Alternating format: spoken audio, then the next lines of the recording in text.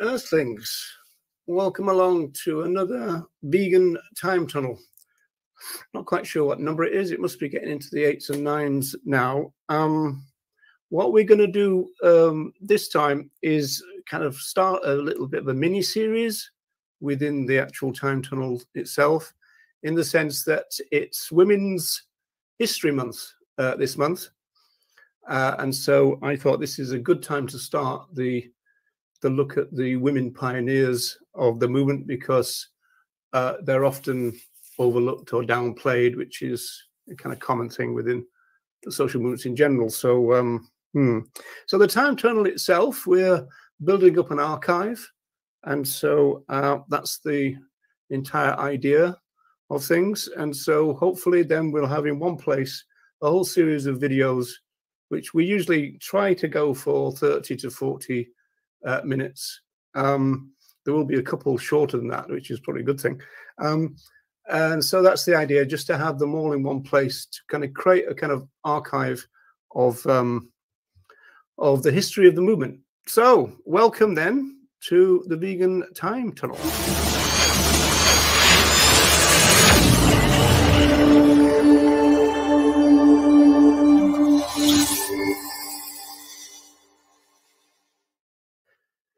Yes, indeed. So the women pioneers of our movement, in fact. And so when I've done this before, I've called it the founding mothers, because we get a lot of rhetoric in the movement about the founding fathers of the movement. But these, if you like, are the founding mothers of the vegan social movement. And again, I want to stress that when I talk about the vegan social movement, I'm talking not about the people who went plant-based for the first time or were concerned about other animals or anything like that. These are the people who came together and put together a social movement, which they called a cause. So that's what marks them out for me. These are the people who formed the vegan social movement and also gave it its name, of course. So this is part 1 of 3 of this kind of mini series within the time tunnels. It won't be week on week, but it'll be 3 in the end, if you like. And the first 2 people are those you can see on your screen: Elsie Shrigley and Dot Watson, or Dorothy Morgan, as she was. And Elsie Shrigley was also called Sally Shrigley. So there's a lot of name play going on. Now, a general point that we say at this stage is that the demographics of the animal movement, or the movements, so whether you're talking animal welfare or animal rights or animal liberation, it's the same for all of them. It's been revealed that most people involved are and always have been women. For example, there's an interesting thing that I found in the Washington Post from 2019. And they say, we found that political conservatives and more religious Americans were less likely to support animal rights. Women were much more likely than men to support them, the animal rights movement. Most interestingly, however, we found that attitudes about LGBT rights, universal health care, welfare of the poor, improving conditions of African Americans, and supporting birthright citizenship for US-born children of undocumented immigrants were all strongly associated with views about animal rights. And they conclude, in other words, people who supported an expansive concept of human rights and welfare were also most likely to support animal rights. So that part of the survey that we're focused on, of course, today, is the fact that most people in the movement are women, and kind of always have been. But then there is a movement issue that feminists have pointed out, like this one: in the patriarchal space of non-human animal rights activism, the voices and contributions of many women who helped build the movement are generally silenced or forgotten. That's a bait from the Vegan Feminist Network. It's claimed that even in a movement then with a membership historically and currently dominated by women, women's voices are often the least heard. Now, the very first version of this time tunnel talk that I ever did was for VegFest. And so I remembered when I came into the movement, and we talk about the late 1970s, early 1980s, it coincided with the time when women were very, very prominent in the movement, or at least in the movement that I knew, i.e. the British movement, spreading over to the North American one. For example, in Britain, people like Paddy Broughton and Margaret Manzoni were the management, really, of the BYV, the British Union for the Abolition of Vivisection. Angela Walder was their scientific advisor at the time. Jean Pink, she founded Animal Aid in 1977. Juliet Gellatley was and still is the prime mover of Viva. Jan Creamer founded ADI, which stands for Animal Defenders International, and she worked for the NAVS, which is the National Anti-Vivisection Society. Louise Wallace was the NAVS regional campaigns officer in the 1980s, and then she moved to the Vegan Society, and she is the person who initiated the annual World Vegan Day events. Mimi and Jenny Spence, I remember from my time sabbing, ran the Essex Hunt Saboteurs Association. Muriel the Lady Dowding was co-founder of Beauty Without Cruelty, and also active in the Lord Dowding Fund for Humane Research. And then when it comes to authors, we have people like Rebecca Hall, who published Voiceless Victims, probably not a name that is much known now. But we've also got Bridget Brophy, wrote a very controversial, not controversial, but influential article in 1965 about animal rights. Then we've got books by Ruth Harrison and Rachel Carsons. We've got Ingrid Newkirk in the States, founding PETA, People for the Ethical Treatment of Animals. And in Ireland, we have people like Bernie Wright and Nuala Donlan, who were amongst the co-founders of a group called AFAR, which stands for Alliance for Animal Rights. So when I came into the movement, it was really interesting. Women were very prominent, but the general idea is that there's a visibility. Can we bring that back up? I'll address that. I think this subject is something I need to write a poem about. Yeah. Need more research. Yeah. I like that. WPOTVSM are great. Yes, they are indeed. So the issue now, I suppose, and there's times when this is worse and sometimes better, as it were, is the general invisibility of women, you know, and that applies to the start of the vegan social movement. So much so that Samantha Calvert, this is Dr. Calvert, of the Vegan Society. Now, I'm not quite sure what post she holds now, but she was the head of communications. And she wrote in Veggie Vision TV, which is still going, and run by Karen Ridges, another strong woman of the movement. She described Elsie Shrigley as a shadowy figure in the movement, despite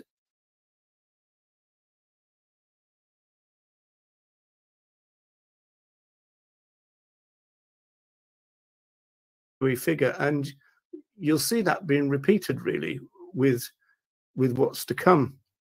So in August 1944, Elsie Beatrice Shrigley, often known as Sally for some reason, don't ask me why, I don't know that bit, joined with Donald Watson in pushing for a non-dairy section of the Vegetarian Society. So we've covered this already in a previous time tunnel.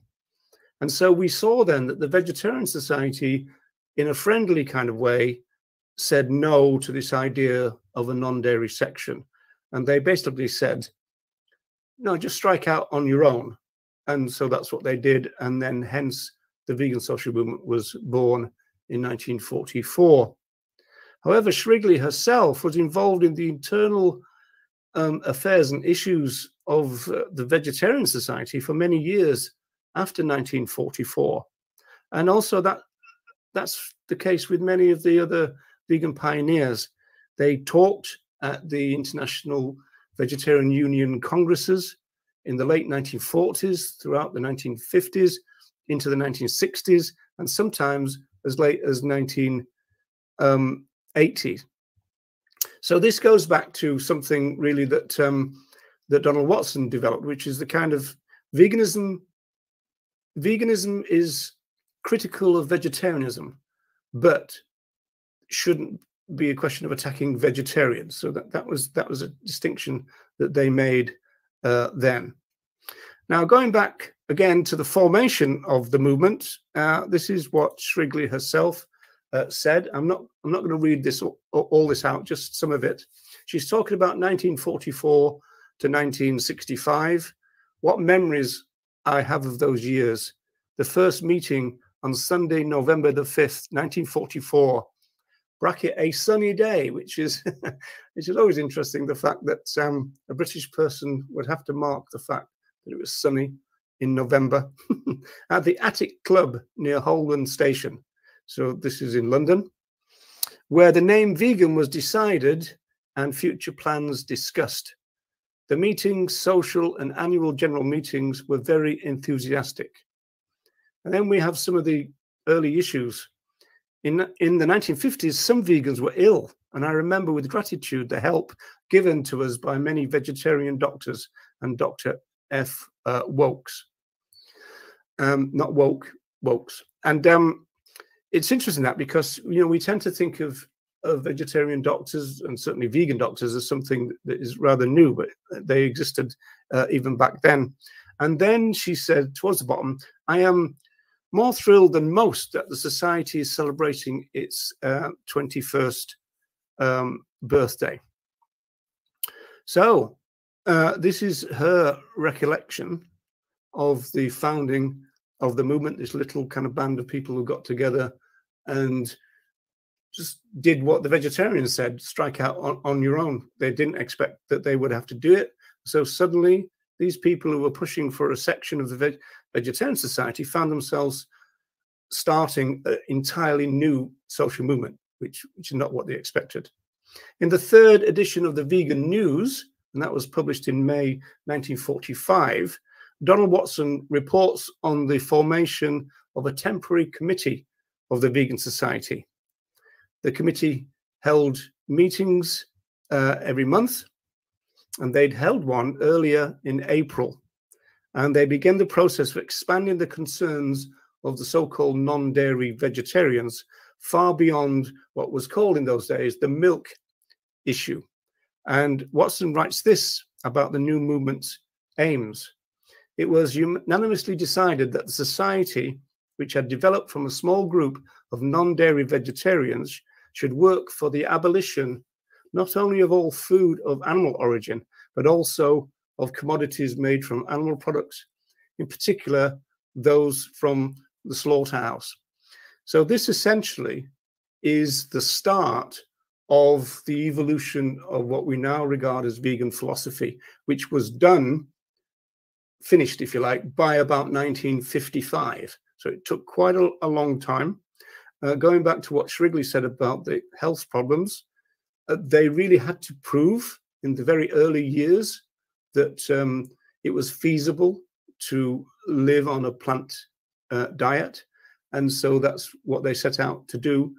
And again, I mentioned this in another time tunnel, because they were told by a lot of doctors, I don't know whether the vegetarians were included on this, but they were told by their friends as well that they were going to die. They were literally going to die. And so they had to prove in the early years of the society that it was actually feasible to live on a plant diet.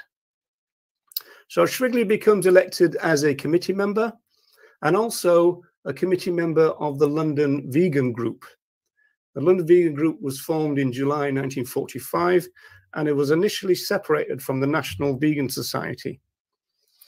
And Watson reports that she gave a talk at their first meeting, arguing that the vegans' diet was clean, humane, and logical.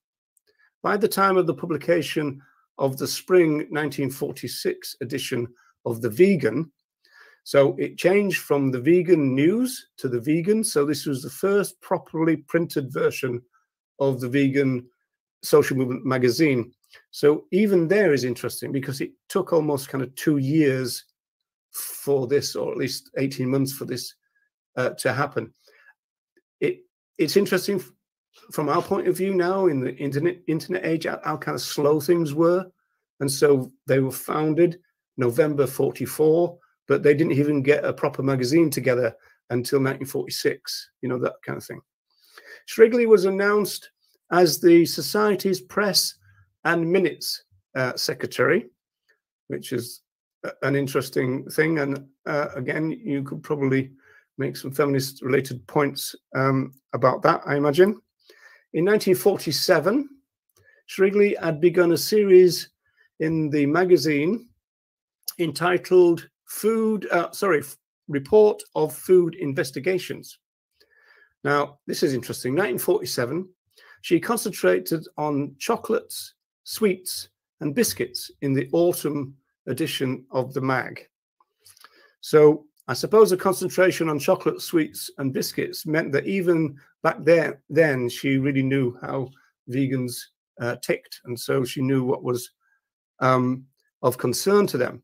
But more seriously than that is these are the end of the war years, and so that meant that rationing was still continuing, and so there was a lot of hardship after the war, and possibly especially those early vegan pioneers who would declare themselves as conscientious objectors. So that was quite interesting. So it must have meant that sweetstuffs in those days were a great treat, because we were immediate years after the war, and you know, things were trying to get back to normal, I suppose. I suppose it's surprising though that there seems to be no shortage of chocolate suitable for vegans in 1947, which again is not something you'd expect, is it? You'd expect that there would be no such thing, but that's not the case. Now, Sam Calvert, the historian, said that Shrigley's early work on the products suitable for vegans, and this is one of the things that the Vegan Society really kind of went for, because there was no labeling back in those days. We've got to remember that. Again, things were much different in those days. Everything was slower, but everything was more difficult. There was no labels on the jars and the packets, and so it all had to be done by letter, and then confirmation, keep tracking it, this kind of thing. She said, Calvert says that Shrigley's work laid the groundwork for something called the Animal-Free Shopper, which was published every year by the Vegan Society for a long time. It's a very small little booklet which you used to be able to put in your pocket, and all vegans of my generation would have one. And it was kind of a godsend, really, because you'd go into a supermarket and you get your little shopper out, and it would virtually tell you what, you know, was okay and what wasn't really. It was obviously before the age of the internet. Shrigley was to work for the vegan movement in one capacity or another for 33 years until she died in 1978, which is a pretty good track record. She was, as said, a vegan delegate at the Congresses of the International Vegetarian Union. She was a long-time member of the Vegan Society's committee. And then in the 1960s, she was the organization's deputy president, and then she became the president as well. And so in 1967, in a warm tribute entitled Vegan Since 1944, by someone called SNC. Now, I've never been able to figure out who that was, but I think it's probably Serena Coles, a person called Serena Coles, who was a committee member of the Vegan Society at this time. She wrote an obituary, really, or a tribute, saying Elsie Shrigley was remembered as a pioneer of the movement who was still playing an active part in the outworking of the idealists who first brought the society into being. Now, this little statement is really interesting. This happened a great deal. A lot of the early pioneers, and then the ones who came like 10 years later, they were urging the people in the movement to stay kind of faithful to the developing philosophy and the radical view of the founders of the movement, and that went right through to about the 1980s. You can find little statements where, and people like Watson, looking back, 50 years and all that kind of stuff, they would say, don't forget the values of the pioneers. They're very important. We want them to be upheld. We don't want any kind of slippage, if you like. Sadly, slippage is exactly what's happened, but that's what they wanted. They wanted a consistency of radical values, which has sadly not really occurred.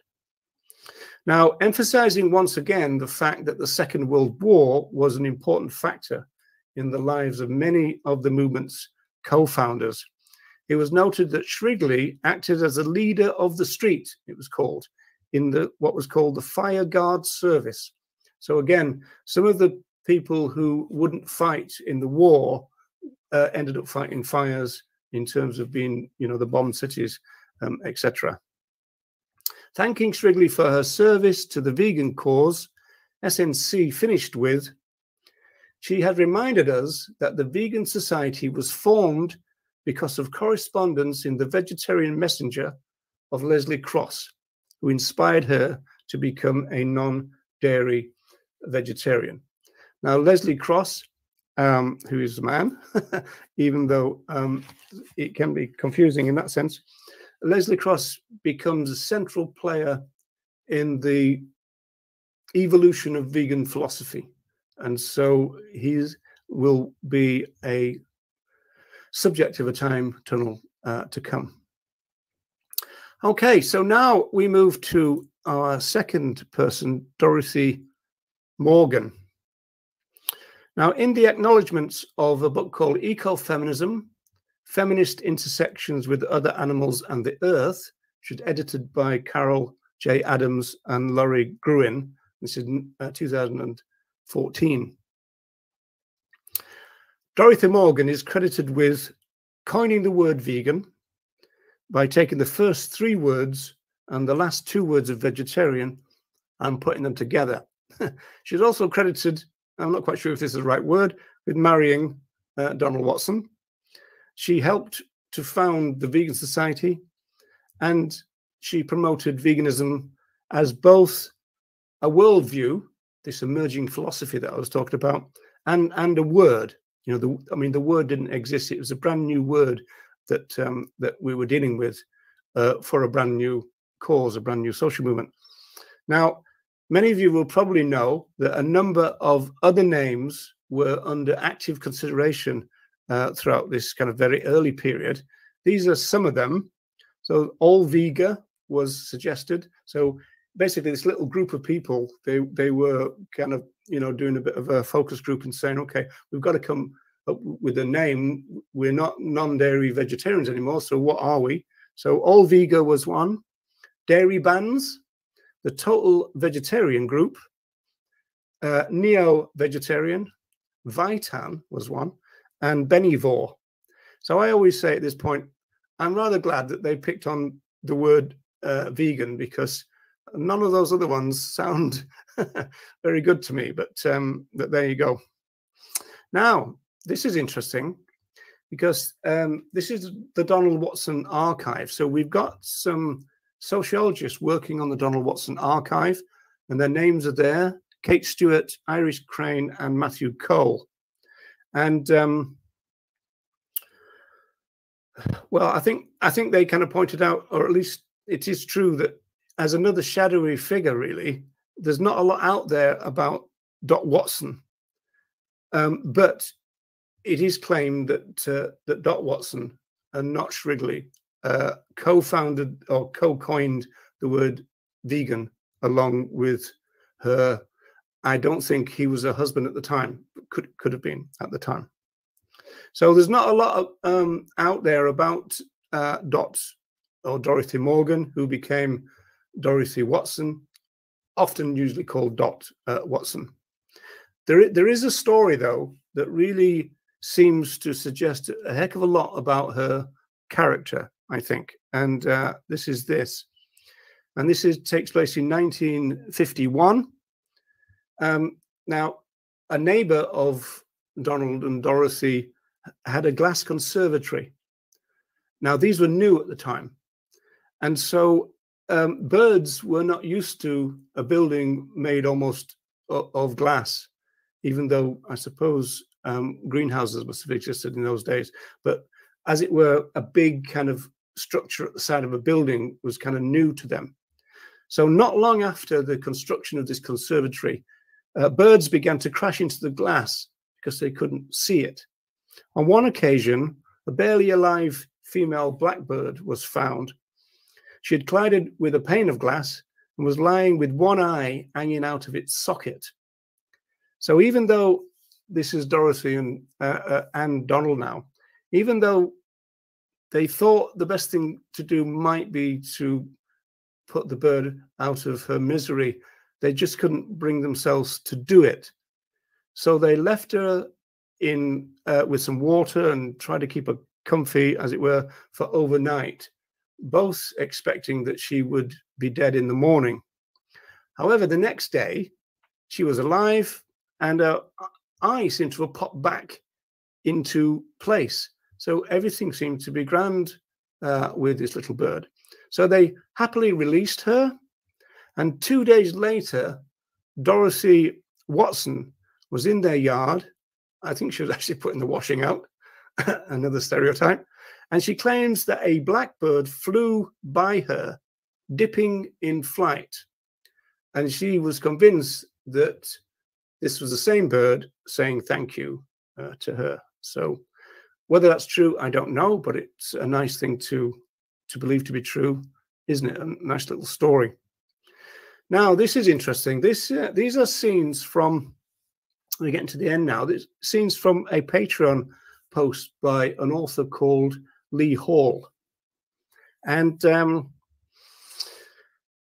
this essentially is Dorothy and Donald's grave. So she visited this church, which is called Crosswaith Church, and it's near Keswick, which is a place called Cumbria. So if you probably can't see it very well, but the kind of bottom left there's a picture of Britain with Keswick kind of pointed out. So if people know the Lake District in the northwest of England, just below Scotland, that's where we're talking about. And so, yeah, Lee Hall said Donald Watson married Dorothy sometime after the war ended. The pair settled in Keswick, Cumbria. They became active members of the Cumbrian Vegetarian Society. But by then, and together with Elsie Shrigley and about 24 like-minded people, they had already launched the vegan movement. Now, what's interesting here, all right, Veganic Graham, we rescued a blackbird ages ago, got him back to good health. He came back often.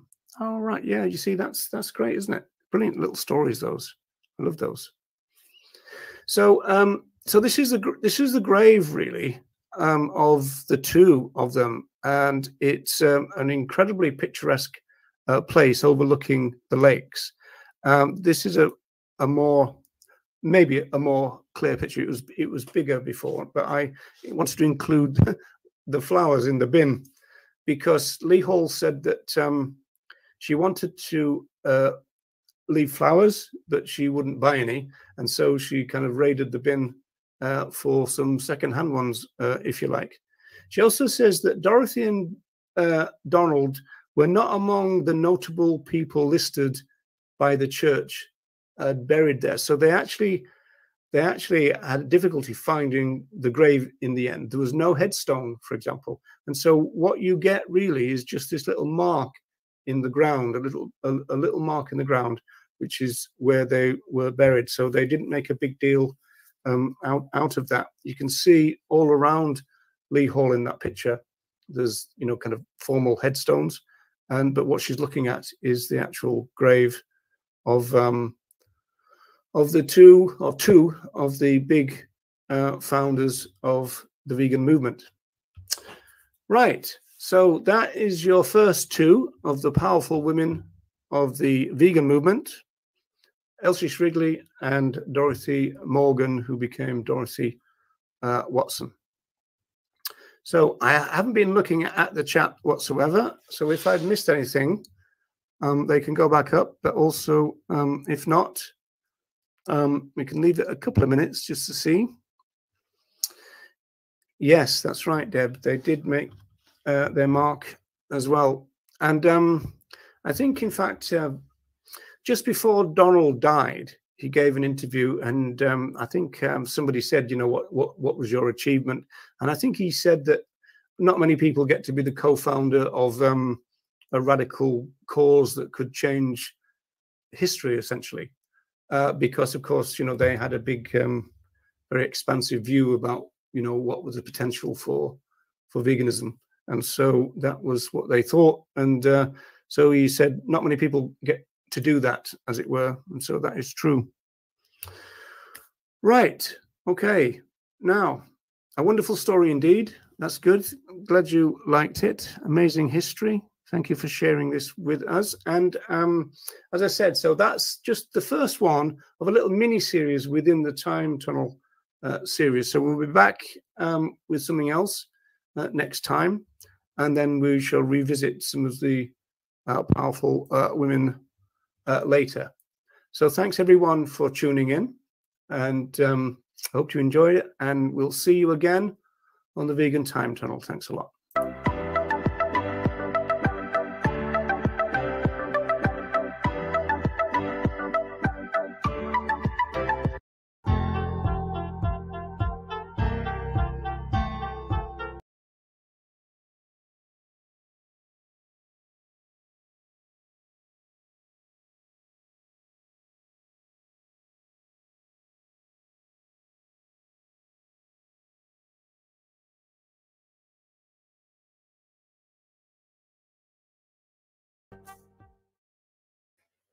Hello, Earthlings. Welcome, welcome, welcome to another Vegan Time Tunnel in a slightly different arrangement, but it's basically the same. So we're building up an archive of historical things in the vegan stroke animal rights stroke animal liberation movement. So that's what we're at. Today we've got another one of our founding mothers, or one of the strong female pioneers of the vegan social movement. So this is a nice, gentle time tunnel, but it's a nice story too. Also, in terms of time, we're not going very far today. I mean, we're kind of hovering around the early 40s, but really, in terms of the focus of this, it's basically 3 years, 46, 47, and 48, and in particular 47. So that's kind of where we're at. So indeed, welcome to another time tunnel.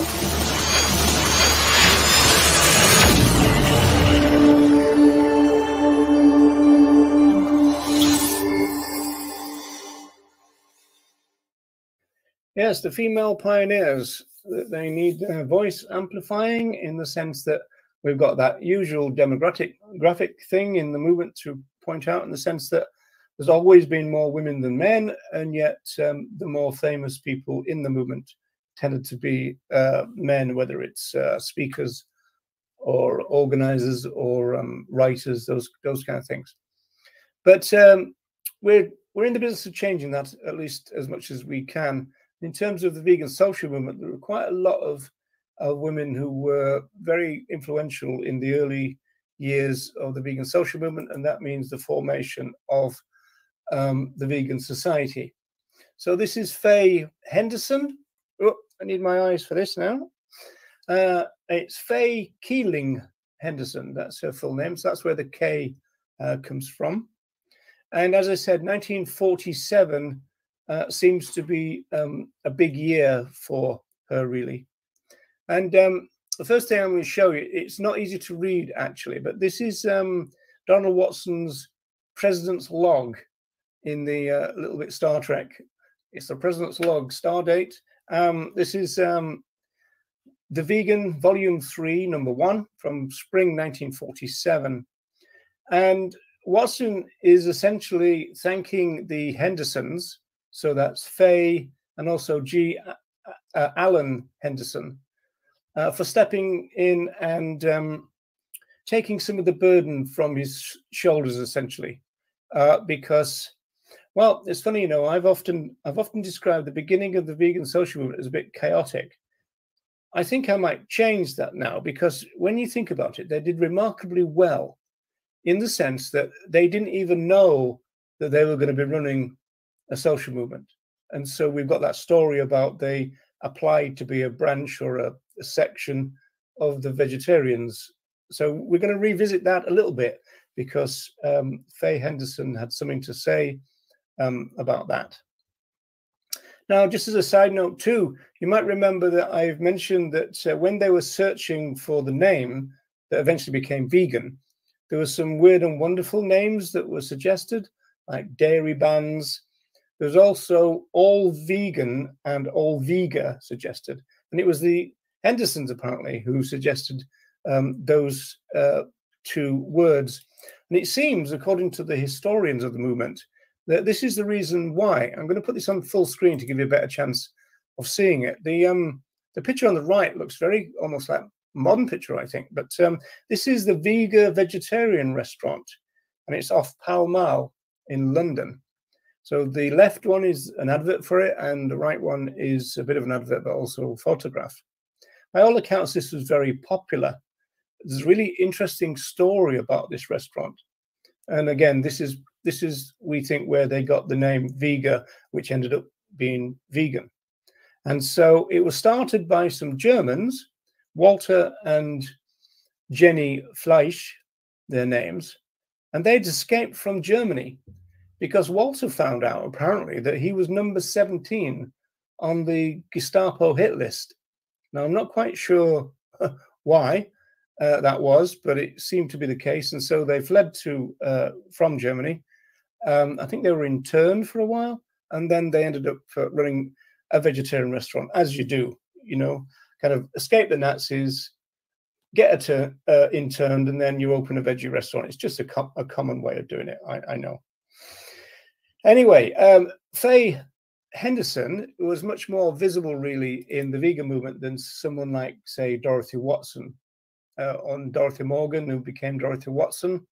For example, Faye, she wrote a lot of literature for the Vegan Society. She served as their vice president. She toured Britain and Ireland giving lectures and cookery demonstrations, and in fact, Scotland too, as we'll come on to see. So this really is just like an advert, really, for the cookery class that she did, and she did this basically from a home in Cumbria, which is by the English Lake District. So we're talking about northeast, so it's above Liverpool, if you can picture that.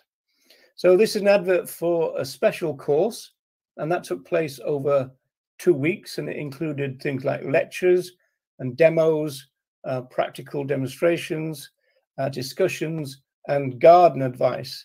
That was all included. And so essentially what people would do is they would go and have their holidays with them, and then also do a vegan related course. So that actually sounds pretty great, you know.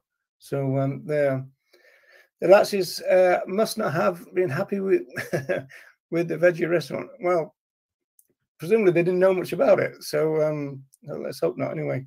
And the least we say about Nazis and vegetarianism, the better, because you know what the anti-vegans say about that. She also wrote a cookery book.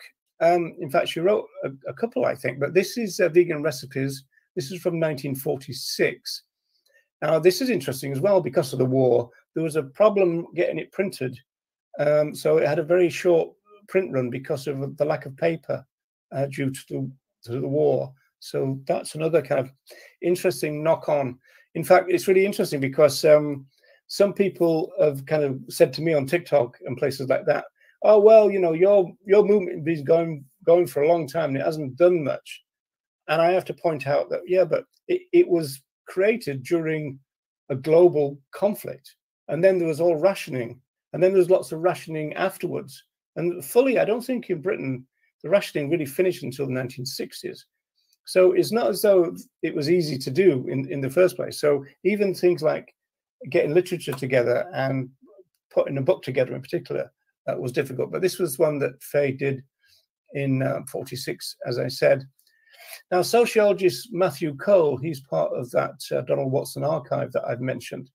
He suggests that Faye Henderson was a prime mover in pioneering what he called a consciousness-raising model for vegan activism. In other words, he puts the emphasis on education, at least that's what she did.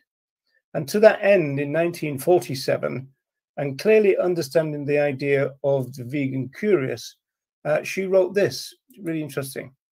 It is our duty to recognize the obligation we owe to these creatures and to understand all that is involved in the consumption and use of their live and dead products.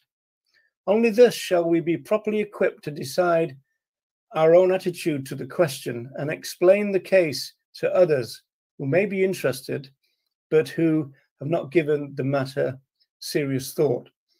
So that's an interesting quote, and it actually informs her general view about the relationship between vegans and vegetarians.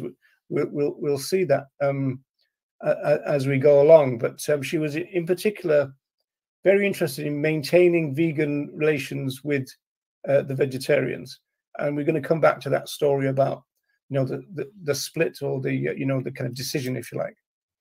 So here she is writing in 1947, but she's writing in The Vegetarian. So again, there was this link. She maintained contact with the vegetarian community, and so she ended up in the magazines and documents, essentially. And she wrote, it seems a colossal presumption that mankind, product of their time obviously, should have interfered so tremendously in the life and liberty of the harmless creatures of the earth. But the result is indeed a sorry one. Directly due to men's exploitation, the animals have become both dependent and disease-ridden, while man himself has drifted far from the happiness of healthy simplicity. So there's echoes there of the kind of thing that Watson would say, the kind of things that Cross would say. And then, speaking of humans, she said, he has become physically diseased, morally depraved, and spiritually degraded, which is a heck of a list of things to go wrong for humanity. But again, that goes back to the largeness of the Vegan Pioneers project, in the sense that they saw that happening, they'd seen those world wars, they were shattered by it, and then they thought, okay, we need to get out of this. How do we do that? Veganism. So animal liberation, human liberation, all tied up together. That's how we get out of it, essentially. This is going back now to the winter edition of The Vegetarian, still 1947. Man will not interfere knowingly with the lives of others. This is describing the vegan world, really. He will not kill or eat or drink, nor for clothing, but will find other more natural ways of feeding and protecting himself. Commentary from Ruja in the background. You'll have to wait, I'm afraid, Ruj. He will not exploit neither man or beast, but strive to live harmoniously from day to day. So this was an article entitled Vegan Values. And then if you look at the back issues of the vegan booklet or magazine, you'll see that in itself became a booklet. I think it was expanded to something like 19 pages. It was available through the Vegan Society for the princely sum of 6 old pence, which used to be called a tanner in those days. And I think it's probably worth about half a cent or half a, you say cent in North America and Canada, don't you, cent in Australia? So a kind of euro cent, half a euro cent perhaps. So the article ends with this. It is hoped that any group of people with vegan sympathies in this or any other country will communicate with the Vegan Society here with a view to cooperating in the widest possible application of vegan principles. The forming of a vegan international movement will operate for peace and prosperity throughout the universe. So very Star Trek, not just restricted to planet Earth, which was quite good. Yeah, you really don't like this, do you? You don't like this time tunnel at all. Getting a real bad commentary here from Ruja. So as I said before, then Henderson in particular seemed very concerned with keeping the contacts within the vegetarian community. And she also has got her own version. I'm not going to read this out for you, but essentially this is where she tells the story of the vegans attempting to create a non-vegan section of the Vegetarian Society. She seemed more upset and disappointed than most that the vegetarians had basically rejected the vegans. And she hints that in her account of it, she hints that the vegetarians saw veganism as extreme. And that was one of the reasons why they didn't really want this non-dairy section. And so it's interesting how, you know, you get some kind of moderate accounts, if you like, or some accounts which just says, well, they were keen for the vegans to just do their own thing, man, type of thing. Whereas, you know, Henderson is saying that, no, they didn't like where veganism was going, and they didn't really want the vegetarians to be associated with it. So that was quite interesting. And so Henderson said that the Vegetarian Society decision was appealed, and so she says that the Vegetarian Society decision to cut ties with the soon-to-be vegans was appealed, but to no avail, she said. And she also said that individual approaches were also made to the vegetarians, and they also kept saying no. And so that's the story that we've learned already, that the vegan social movement gets up and running, and a bit chaotically, as I've said, but understandably so, in 1944, with Watson's first bulletin published in November of that year. And of course, the interesting thing about that is that November becomes World Vegan Month in the 1990s, and November the 1st being World Vegan Day as well. So moving on to 1948, this is the edition of The Vegan now. Henderson wrote an ominous piece entitled "You Have Been Warned." Now, one interesting thing about this, I'm going to put it on full screen for you, because again, Matthew Cole, the sociologist, has pointed out, or he made something of the subtitle, Advocating Living Without Exploitation. They had that subtitle for quite a long time. And again, it kind of, if you like, indicates their kind of what you might call controversially a pro-intersectional approach, because it kind of echoed Watson's idea that veganism was about the opposition to the exploitation of sentient life. So Cole mentions that in one of his articles about the Vegan Society. Now, in her article, Faye Henderson was responding to dire warnings emanating from the Food and Agricultural Organization of the United Nations on the food problem, which can be summarized with this dramatic line: the whole human race is rumbling to destruction. So again, you can't get more kind of dramatic than that. She talks in the article about food security issues. She talks about the transfer of feed for so-called livestock, rather than providing food directly for humans, which again is a very kind of modern sounding kind of thing, that, you know, we take away food from those without food, those humans without food, because, you know, it's the usual thing about there's going to be many thousands of humans without food this evening, but there won't be many farmed animals without food at all. So that's usually the thing. It's not that we don't have the food to feed them, it's just that we prefer to give it to livestock, so-called. Okay, Rouge. Okay, and then she says, the solution to this problem lies in the homes of the people as in the organization of governments. Now, this is really interesting thing when you think about when it was said. I mean, we talk about 1948. This is almost like a commentary on something like Extinction Rebellion. You know, this kind of idea that it's all about this kind of kind of system change. She's basically saying you really need both to occur, and I think a lot of people would agree with that. You know, so the problem lies in our homes in terms of our choices and our consuming and that kind of stuff, as well as in the kind of larger kind of structures of society. A crucial part of the solution to the food problem from a vegan point of view is to eliminate what was then called dairy and stock farming. And Henderson declares that as unnecessary, extravagant, and cruel. And here she turns to a concern of many of the vegan movement pioneers, which was the state of the soil, involving the art of cultivating the soil.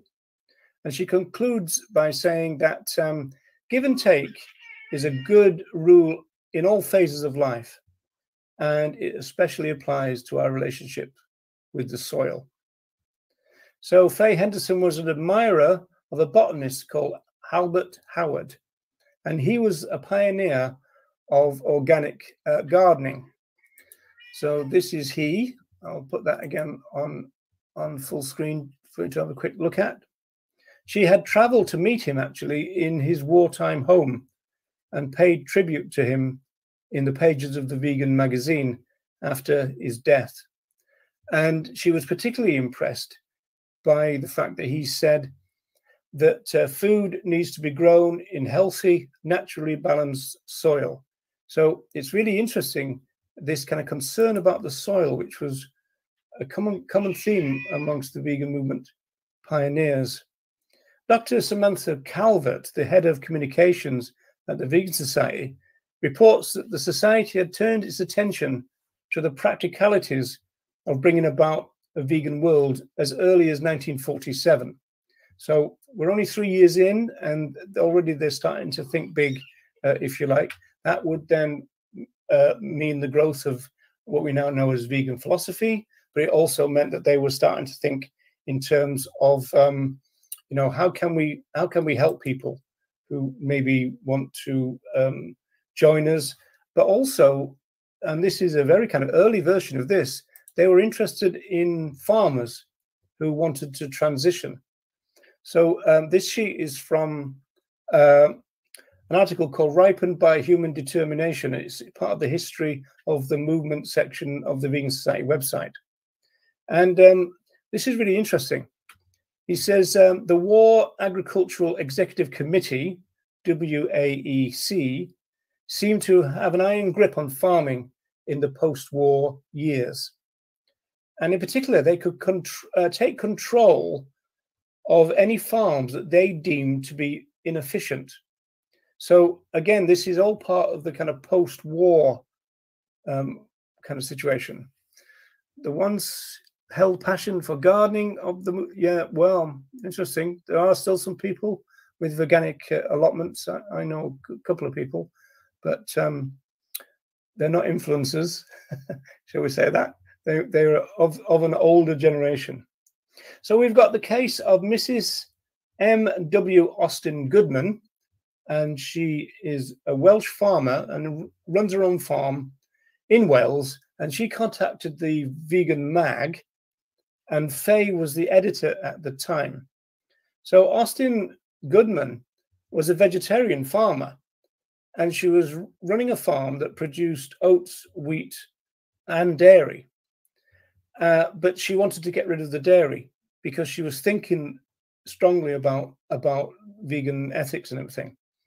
The problem was, and going back to this government thing that could just close her down at a minute's notice, is that the dairy element of the farm was the most profitable. And so she then had a problem. She'd begun to take veganism seriously, as I said, but she was almost like financially couldn't kind of do it. So how could she keep her farm and eliminate her main source of income on moral grounds? And so Henderson, as far back as 1947, said that the Vegan Society needs to work out something for farmers such as this in order that they can help such people. You know, she talked about bringing about a workable scheme that could help farmers such as this one. Now, sadly, I don't know the end of the story about whether they were able to help her, the farmer, or not, but they were aware that they probably needed to that extent. So that was quite a good thing. I hear people daily tell farmers to stop farming. The 1% of those people who offer solutions or assistance to make any transition is a fraction, and mostly is down to lack of info. Yeah, well, it's the one form really of political campaigning that I think is possibly worthwhile, and even now, in the sense that you know, we've got to. I mean, first of all, I think the first job about helping farmers transition is to understand the subsidy system. And as far as I know, the subsidy system is like economics. It's very difficult to actually understand what it's all about. And you know, where you're posting from there, Andy, in Britain, well, obviously Brexit is going to cause extra difficulties for you. Where I am in Dublin, we're still part of the European community, so that would mean that we would need to understand how the subsidy system works on a European-wide level and see what kind of pressure could be brought in order to help farmers. You know, because as we know from our TikTok discussions, the real problem for a lot of farmers is the startup costs. Thinking about the startup costs. I mean, they're looking at their dairy farm, as it were, and probably thinking, wow, you know, if I was to strip all that away and start again, look how much that would cost.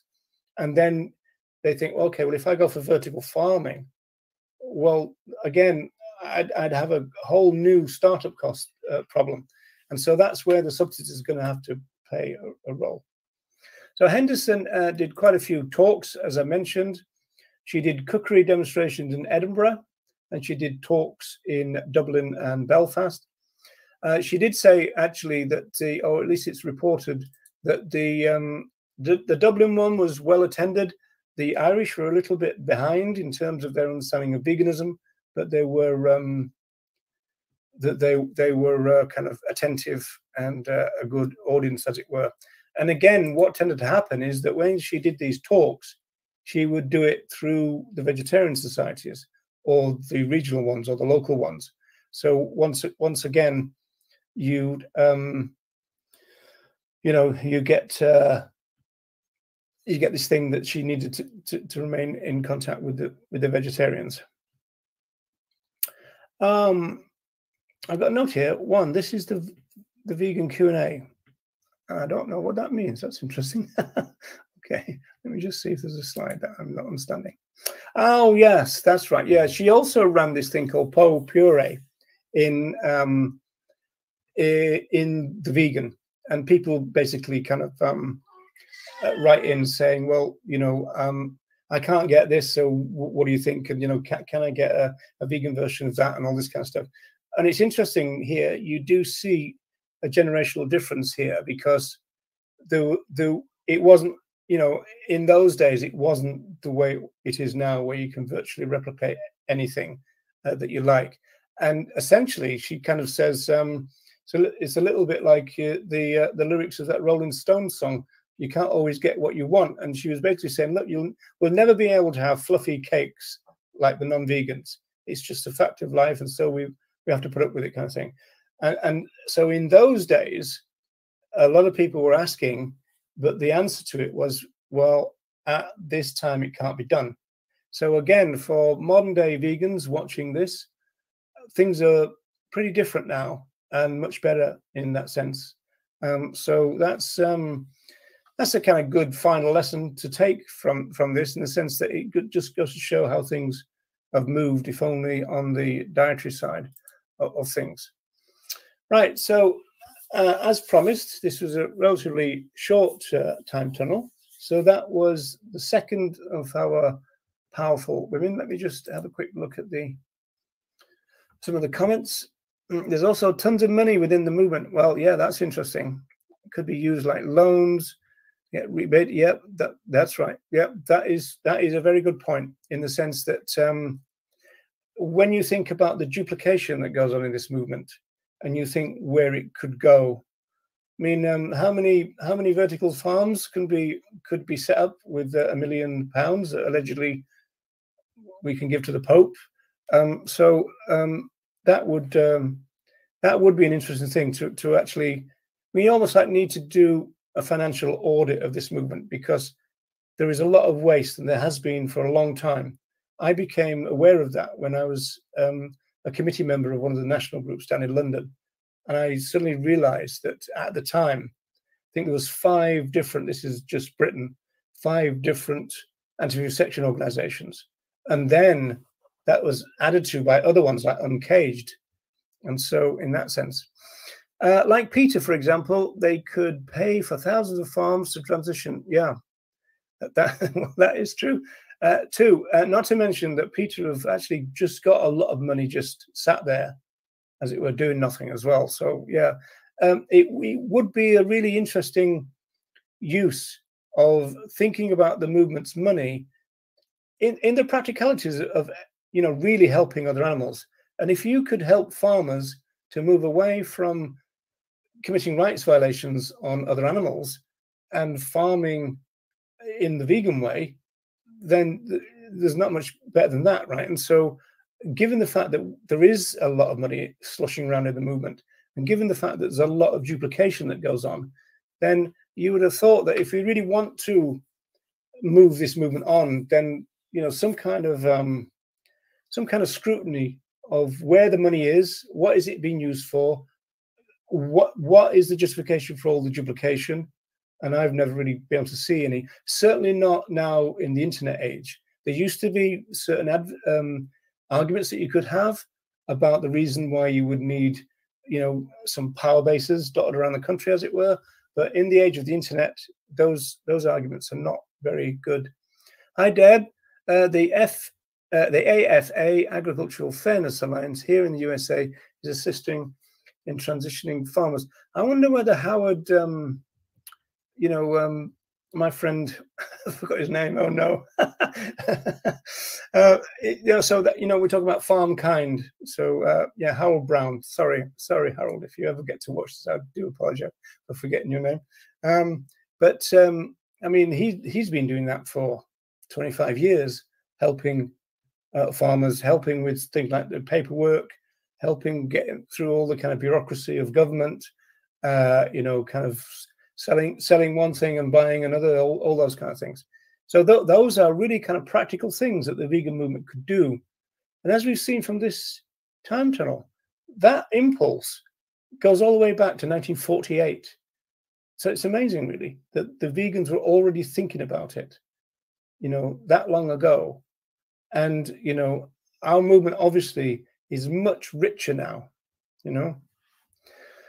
Do the Vegan Society help all countries or only in Britain? I don't know the question to that. I don't know whether they used to be, the Vegan Society used to be, fun enough, a member of the International Vegetarian Union, but I'm not even sure that exists anymore. And also whether they would still be in it if it did. I can't really answer that question. But yeah. I mean, we've got a globalized problem. We need a globalized movement, which allegedly we have. The money in the movement is globalized. There's plenty of it. So it would be an interesting project to kind of go, okay, let's move on to the practicalities of helping the farmers. And I suppose one thing on the psychological level there is that we've got to stop seeing farmers as just the enemy, in the sense that it's not as though we're going to fire all the farmers and hire new farmers in their place. What we're looking for is what some of them are doing now, which is going, I made a mistake, don't want to do this anymore, and I'd like to transition. But it's the same people. You know, 3 years ago, they were running a dairy farm. Now they've got a veganic farm. So it's the same people. So it's not as though we should demonize them in that sense. So there you go. Right, people. So I think we're just about done. So I shall say thank you for tuning in. If you know anybody who's interested in the history of the movement, then do point them towards my YouTube channel, and in particular the playlist, Roger's Vegan, I think it's called Vegan Time Tunnel, or Roger's Vegan Time Tunnel. So people, take care, and I'll see you next week.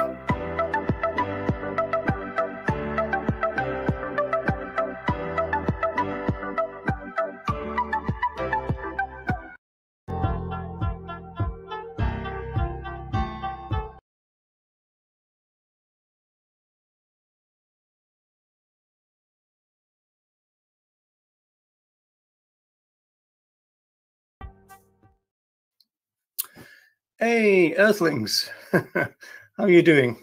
Welcome along to another Vegan Time Tunnel. As you probably know by now, we're putting together an archive of some interesting historical issues within the animal movement. Let's call it that, animal protection, advocacy. There's different names, obviously, for it. I'm accompanied today by a very feisty cat, so expect some disruption, I would think. I am, at least. Also, shortly after this particular time tunnel, there is a special premiere of the director's cut of Andy Atkinson's film, which is called Animal Rights, We're Getting It Wrong, which is really good. And I'm not saying that because I'm in it. I seem to be in it a lot at the beginning, but then that's because he's cut my bit up a few times. So it just makes it look as though I'm more in it than I am, I think.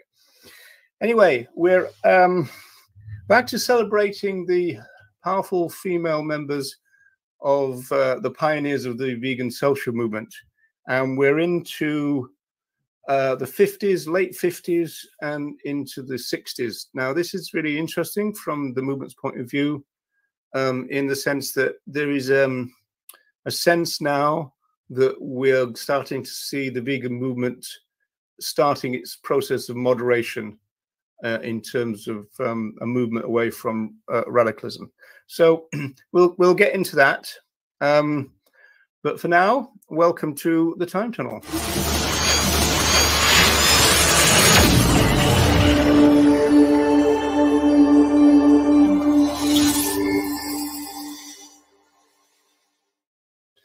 Yeah, so I call this little kind of mini series within the Time Tunnel the Founding Mothers, or the strong female members.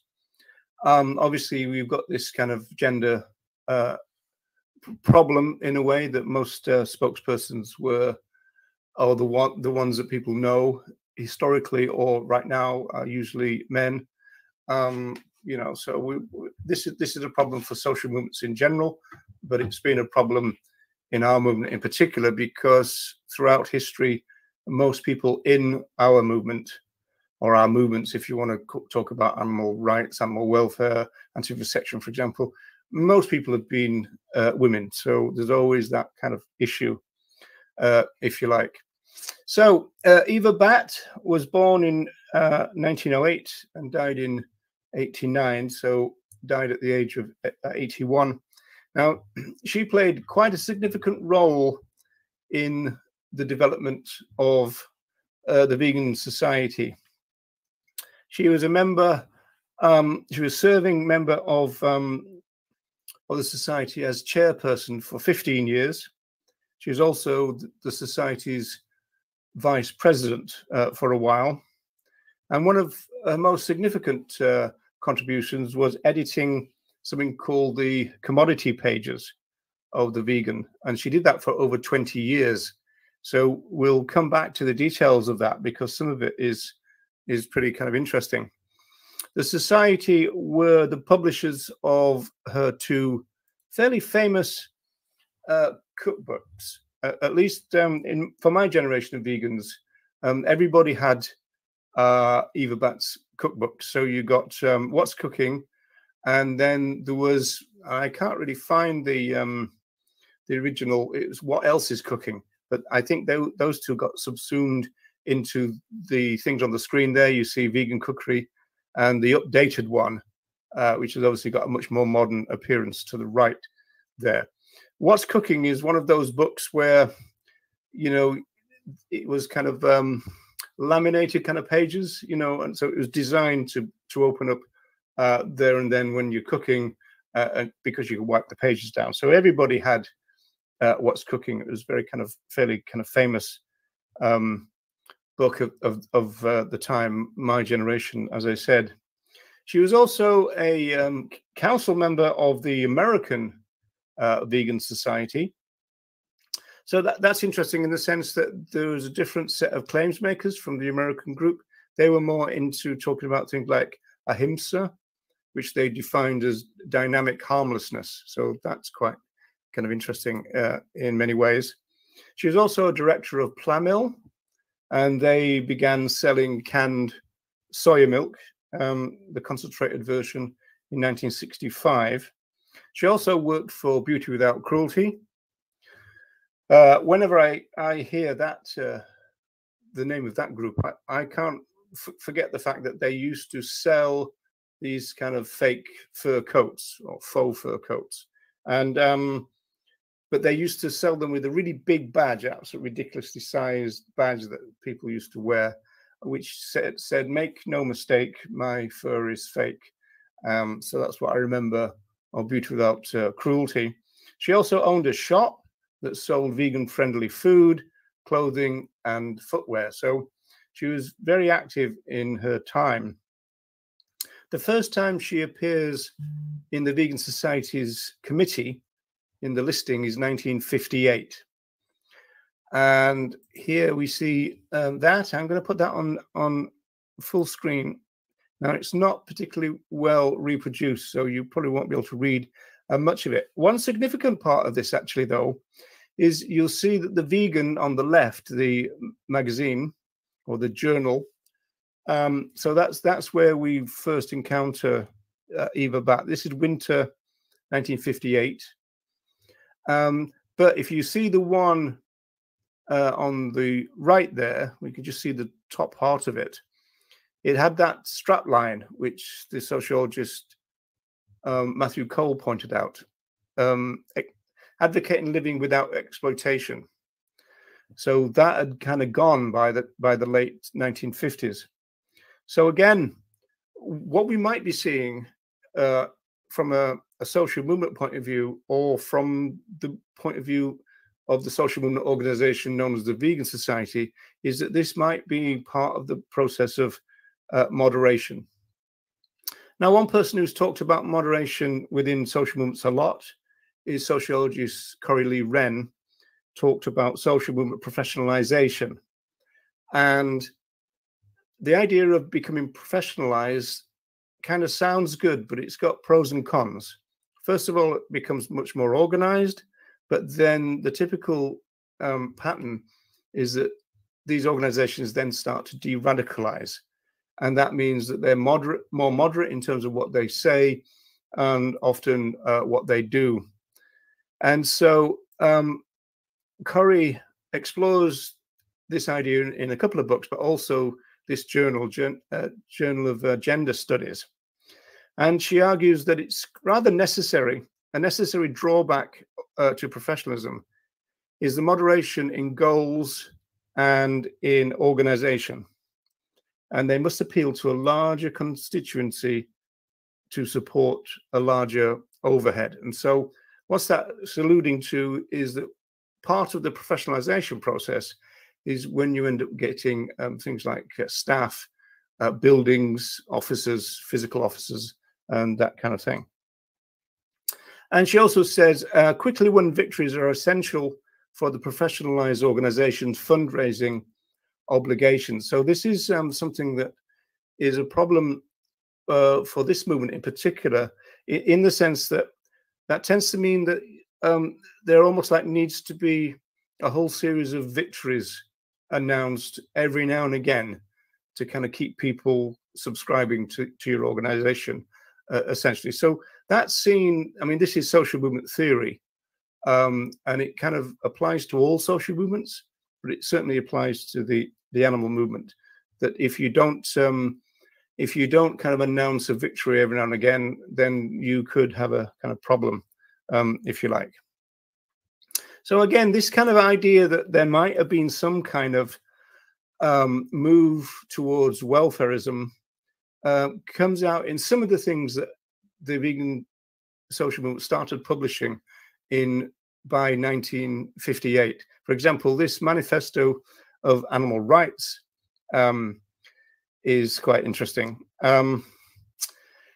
It's very kind of welfarist in tone. If you see the panel to the right there, it says basic principles. Some of those are quite interesting. Life is a oneness, these kind of ideas. Unity is good, this kind of thing. But then there's lots of cruelty talk. Cruelty is indivisible, those kind of things. And then when you get down to what's called the Manifesto for Animal Rights, it's kind of anything but, really. Number one, for the present purposes, the term animal covers all forms of sentient life. And then they contradict themselves straight away in number two. Cruelty to animals shall be defined as any act that a human being towards an animal. And so they first say that all other animals are, or all animals are involved, and then they make a distinction between humans and other animals, which cause that animal to endure physical or mental pain, which is not for the benefit of that particular animal. Now, this is kind of RSPCA type stuff, which is interesting, really, because in most countries' animal welfare laws, there is a recognition that other animals can suffer both physically and also psychologically. So, in other words, there's lines like, you shouldn't terrorize other animals, this kind of stuff. And so there's this kind of recognition of a mental life within animal welfare legislation that often people will reject, as though, you know, other animals are not quite there. Then number three is quite interesting in the sense that it's all about the kind of limitations of what they're calling animal rights, which really is animal welfare. All animals shall normally have the right to live out their lives according to their natural expectation of life, provided, 3A, they do not attack human life, when man shall have the right to self-defense. 3B, they are not pests, so that opens up a whole bag of possibilities, when man shall have the right to defend himself. 3C, when an animal in pain, so we're talking about shall be put down, interesting language, of course. And then 3D, when man would otherwise die of starvation. So it's kind of a very kind of heavily curtailed idea of what we would understand as animal rights in this day and age. Another thing that was part and parcel of the late 50s society was the crusade against all cruelty to animals. Now this, as far as I'm aware, this is an organization which somehow became affiliated with the Vegan Society. And so, so Margaret Cooper here kind of appears quite often in the Vegan Journal at this time, giving accounts of this particular kind of crusade, as she calls it, which is quite interesting. One thing that's interesting about this is that towards the bottom, yeah, it talks about humanitarians. So I want to say a couple of things about that in a while. But they also talk about film meetings. So it's quite interesting, you know, like we tend to think of kind of like evenings full of film being rather a new thing.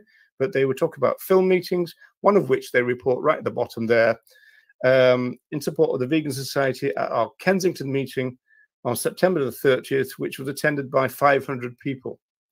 So that's a pretty good attendance. I think we'd be pretty well pleased if we organized a film meeting today and we had 500 people in attendance. So in terms of moderation then, well, first of all, this is the movement that Eva Batt had come into. And so she began to be active when this potential moderation had started to occur. And so you end up getting socialized by the movement that you join, of course. So This is only 14 years after the foundation of the Vegan Society. But kind of worse than that, it's only 3, 4, 5 years after all the writings of Leslie Cross, who was writing about vegan philosophy over a number of years, starting something like 49 and finishing around about 55. And when he said things like veganism was on the side of the liberators, it's not about welfare, it's not about cruelty, it's about abolition, it's not about making things better, it's about abolition of use and this kind of thing. And so there seems to be a distinct change in tone, really.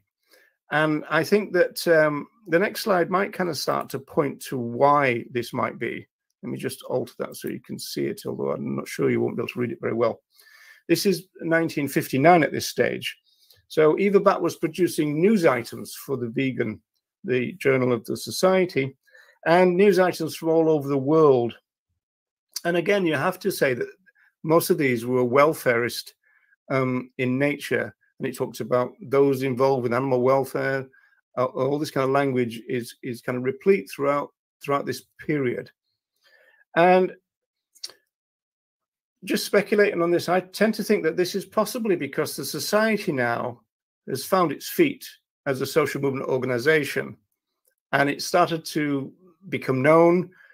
It started to make contacts on a global level, and so it starts to feature news from its, as it were, allies and contacts from all over the world, and all of that is kind of welfare based in nature, which they're reproducing in the magazine. And so there is this kind of problem, I think, that there's the potential to move towards moderation, again, comes from the potential towards things like professionalization, becoming established, and this kind of stuff. And I think this is probably kind of what's going on here. Okay, I'm going to switch tack in a sense, because a lot of the work that Eva Batt got involved with was about food labeling and about trying to find out which foods were vegan friendly, which then could be reported in the journal.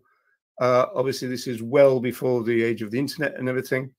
So if you look at this, for example, now this is interesting. This is the University of Reading in Britain, and it's kind of like a bit of a history of food labeling law. And as you can see there, probably on the left, 1943 is where it starts. It kind of goes in reverse order. So we don't really need to look at the details of this, but virtually every year, sometimes more than once a year, there was something that came through, okay, right up to the 1970s. And that was to do when Britain entered the European, or the common market, as it was called. In those days, there's even issues coming through to the 1990s in this. Now, the interesting part of it is the fact that a lot of these regulations were to do with people being conned. In fact, there's a little summary here. So the very earliest moves towards the regulation of labeling came in 1938. And it says here about made it offense to sell a food or a drug which had a label which falsely describes that food or drug, or is otherwise calculated to mislead as to its nature, substance, or quality, unless the seller was able to demonstrate that he did not know that the label was incorrect. It just says the label incorrect there. I think it's a typo. So this is what we've got going on. And of course, the issue for vegans is the fact that all this legislation doesn't necessarily mean that manufacturers had to specify in very careful terms all the ingredients. And so what the vegans were left doing really was to write to the manufacturers in order to do this. In fact, those who've seen Ronnie Lee talk about this, even when he went vegan in 1972, he said that the labeling then was still pretty dodgy, to the extent that all the vegans were eating a peanut butter, which ended up having so-called beef fat in it. And so it could really be a kind of problem for vegans. And so in that sense, Eva Batt took on this kind of task, if you like. And she did a lot of writing to manufacturers in order to establish whether their products were vegan friendly. And she became known as the commodities investigator of the Vegan Society. And let me just see this one.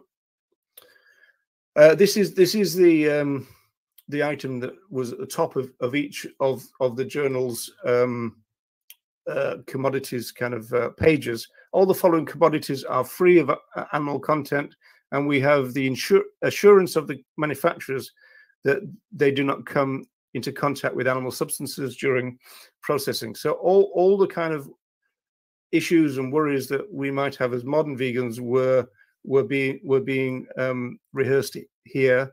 This was the time when animal charcoal was being used to process white sugar, which is no longer the case in Britain, and I don't think in much of Europe, probably all of it. I'm not quite sure. And so there was quite a lot going on. If I go back, you can see all the different. I don't know if you can see them, but there's all the different manufacturers there being contacted, including Kellogg's, and all these groups. And it's interesting because some of them are saying, well, we've got labels. Others are saying, well, no, we can assure you, even though we don't have labels, and this kind of stuff. So it was a kind of big deal for the vegans at the time to find out what the vegan-friendly items were for kind of obvious reasons.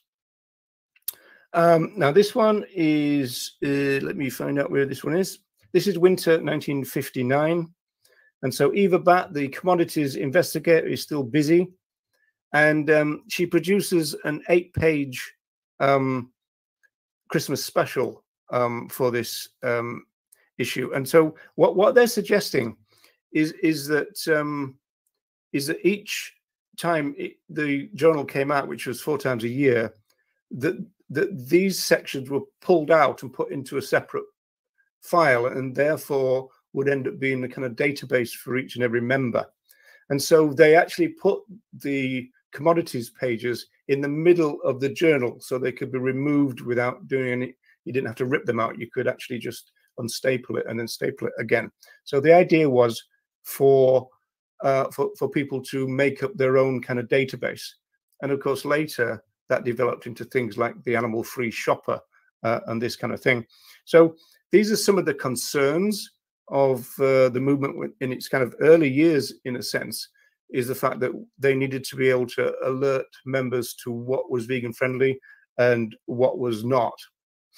Now, this is an interesting one in the sense that, let me put that down to there. This is the Christmas dinner part of this commodities thing.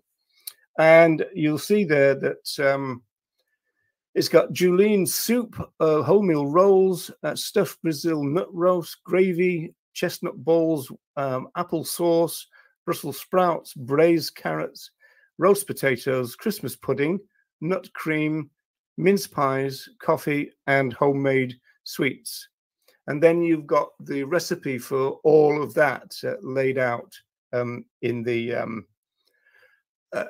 magazine. And so this is quite interesting. I mean, we're talking about the end of the 50s here. Britain is still subject to some forms of rationing due to the war years.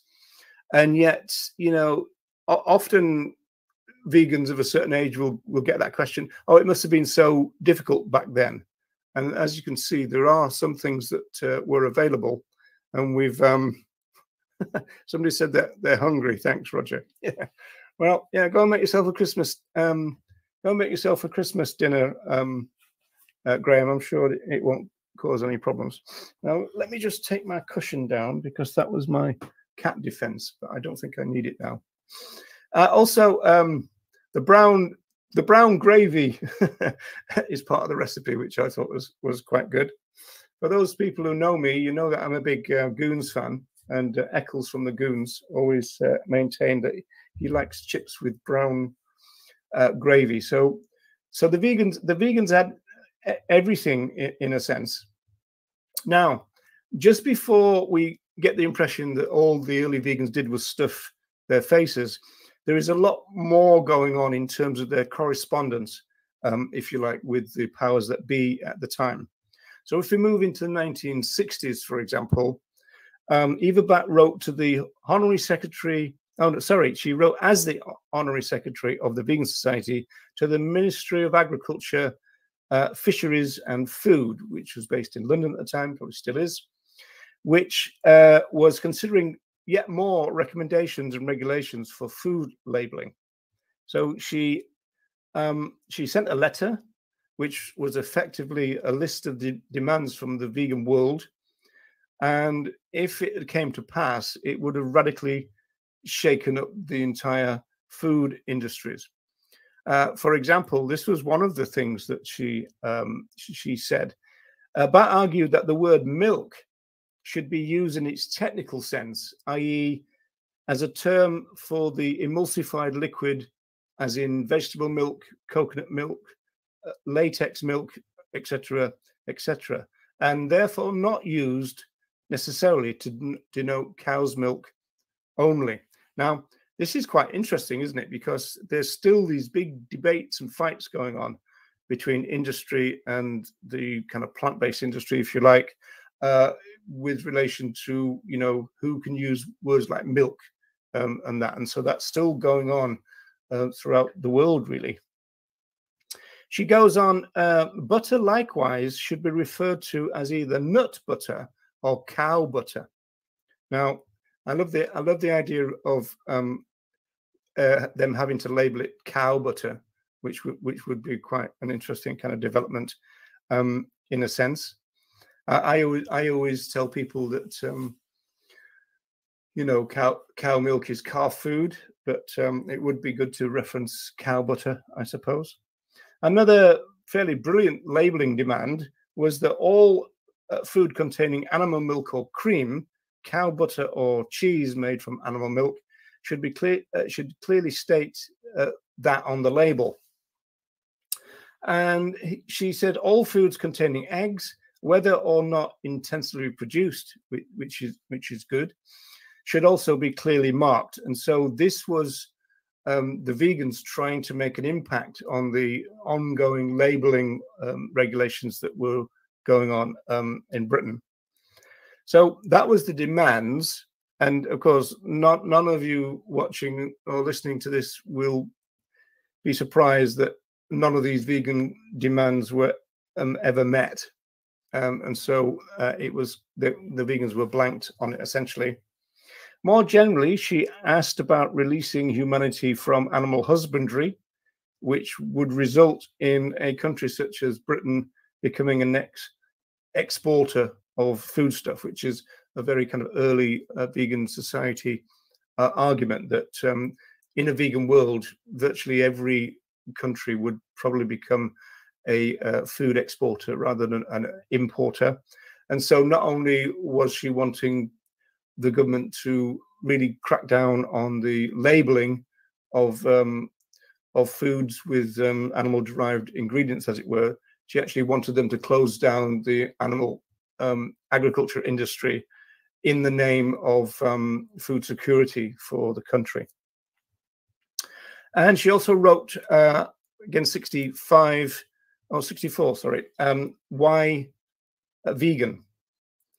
And she was again arguing that just think what a vegan world would mean for what she described as undeveloped. And then she also put in brackets another term for starving peoples in the world, and what a contribution it would make towards world peace. So I often feature a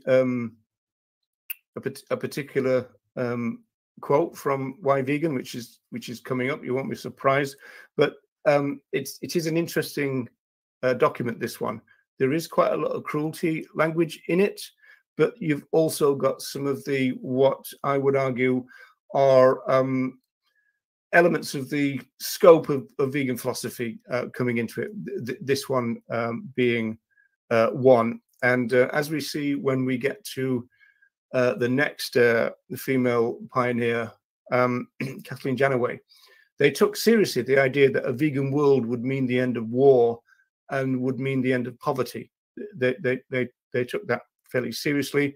And here you can see Eva Batt articulating a similar kind of idea. She also said, aside from immediate effects, vegans consider this way of life to be no less a duty to future generations. It will take many ages at the present rate of progress to undo all the results of past wrongs, if indeed this is ever possible. And whatever our actions, it is our heirs, even more than we, who will reap the results, good or bad, of what we do today, tomorrow, and the next day, until we leave them what? A desert, a conflagration, or a garden of plenty. Conflagration is destruction by fire. So it's really interesting in the sense that they felt a desire, and we've got to remind ourselves that these people had just come out of a global conflict, and good or bad, yes. Well, yeah, that's right. It's kind of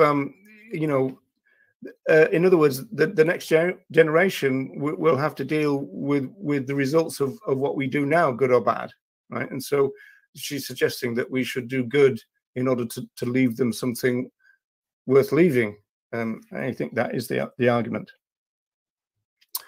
Okay, also in Why Veganism, the pamphlet from 1964, Eva Batt wrote in it what remains as one of the most powerful assertions of vegan values. And this, for those who've seen my presentations before, will know this particularly well.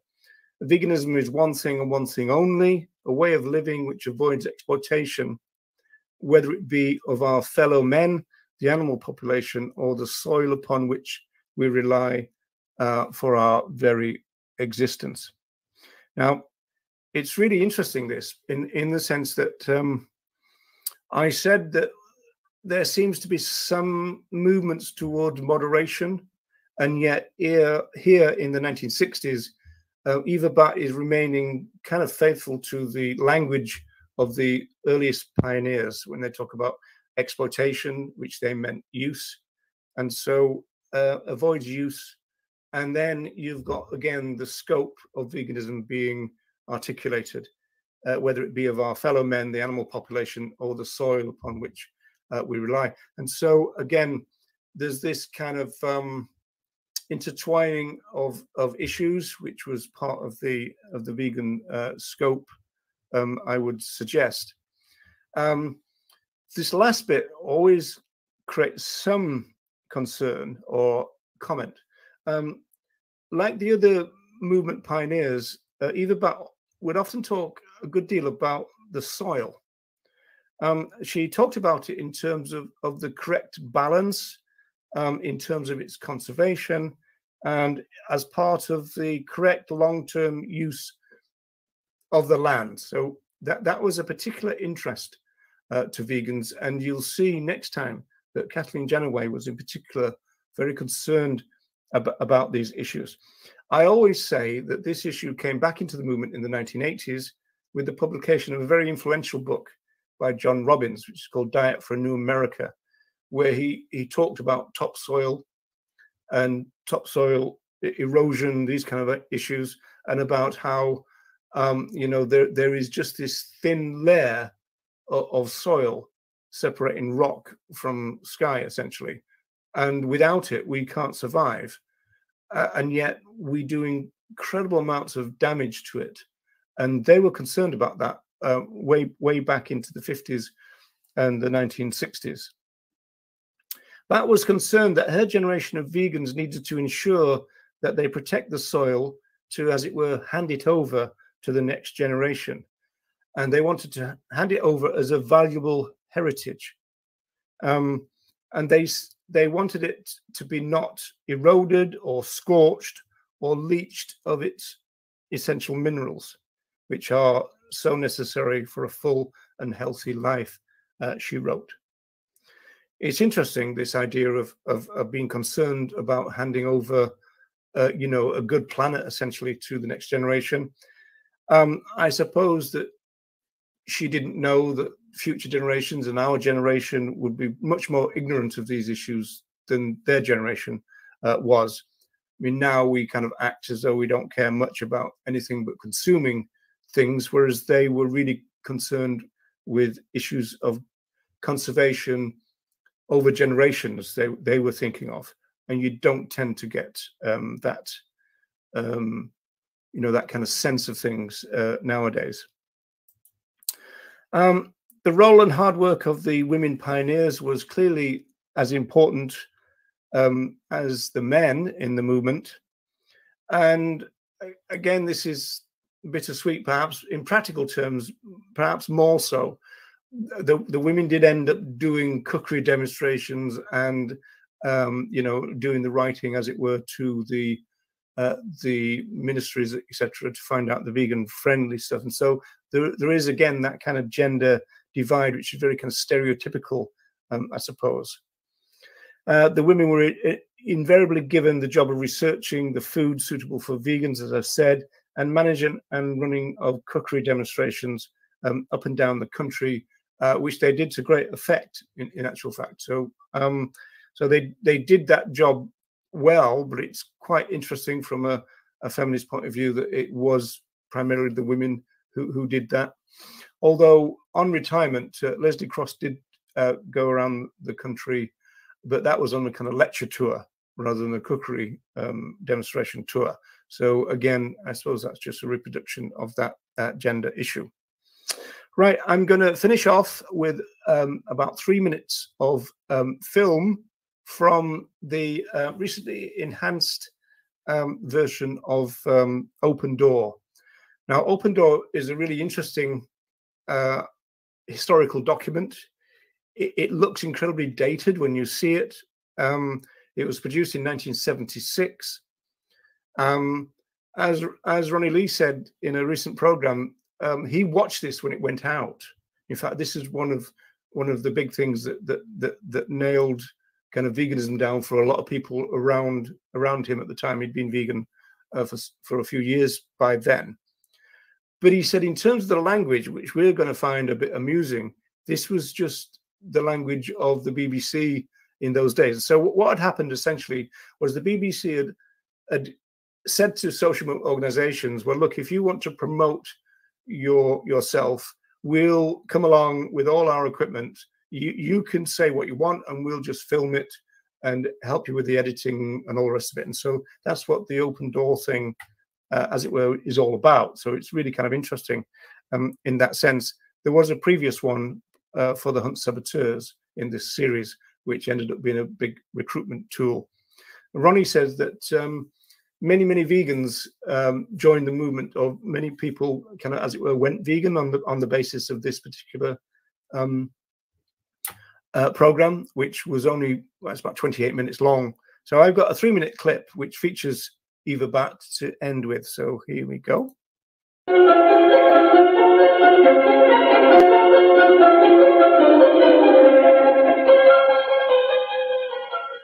The Vegan Society was formed in 1944.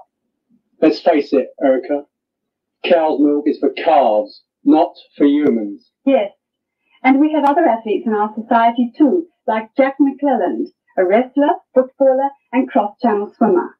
And they all agree that milk is a baby food, not fit for strong men. Eva Batt. Eva is chairman of our vegan council. Tell us, Eva, how you became a vegan.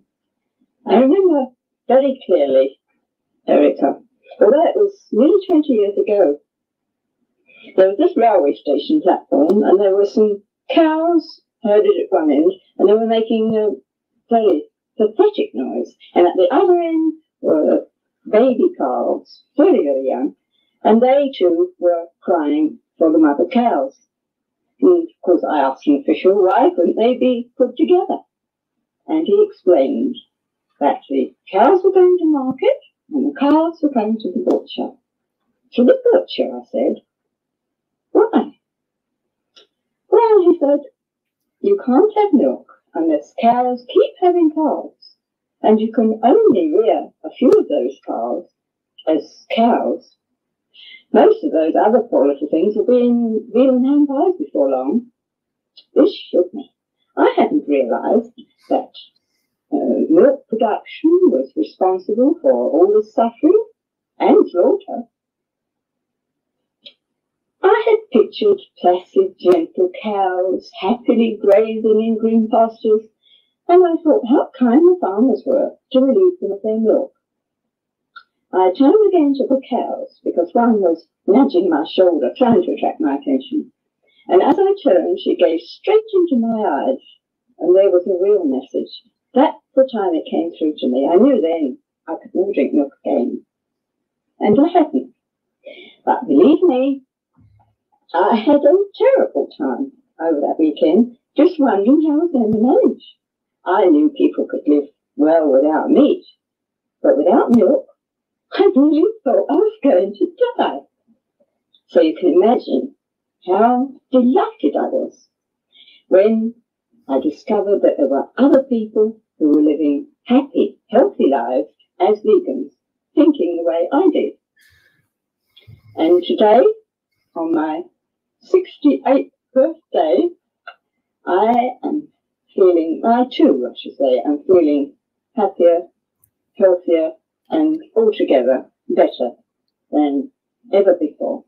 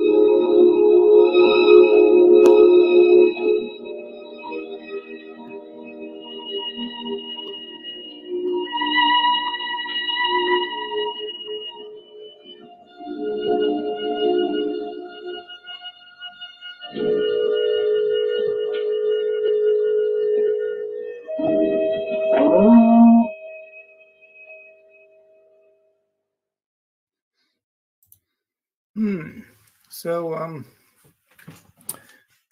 how many times are we going to see those scenes? I mean, those scenes there were filmed in the 1970s, and we've seen it over and over, generations later.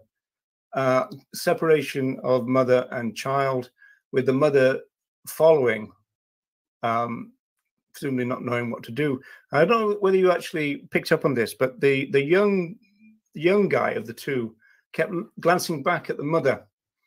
And that's possibly because he probably knew that sometimes the mothers get a little bit defensive and, you know, might actually attack them, which we've again seen in subsequent films, because they're having their babies taken away from them, you know, and that happens over and over. And then farmers have the gall to say, oh, well, you know, some mothers are not very good mothers. How many babies would a human mother need to have taken away from them? And there's an Irish film where the farmer used the phrase snatched, that the newborn calf was snatched from the mother. How many before you stop being a good mother? So that is a very kind of modern part of the film. I know it's got that kind of very, very dated look about it.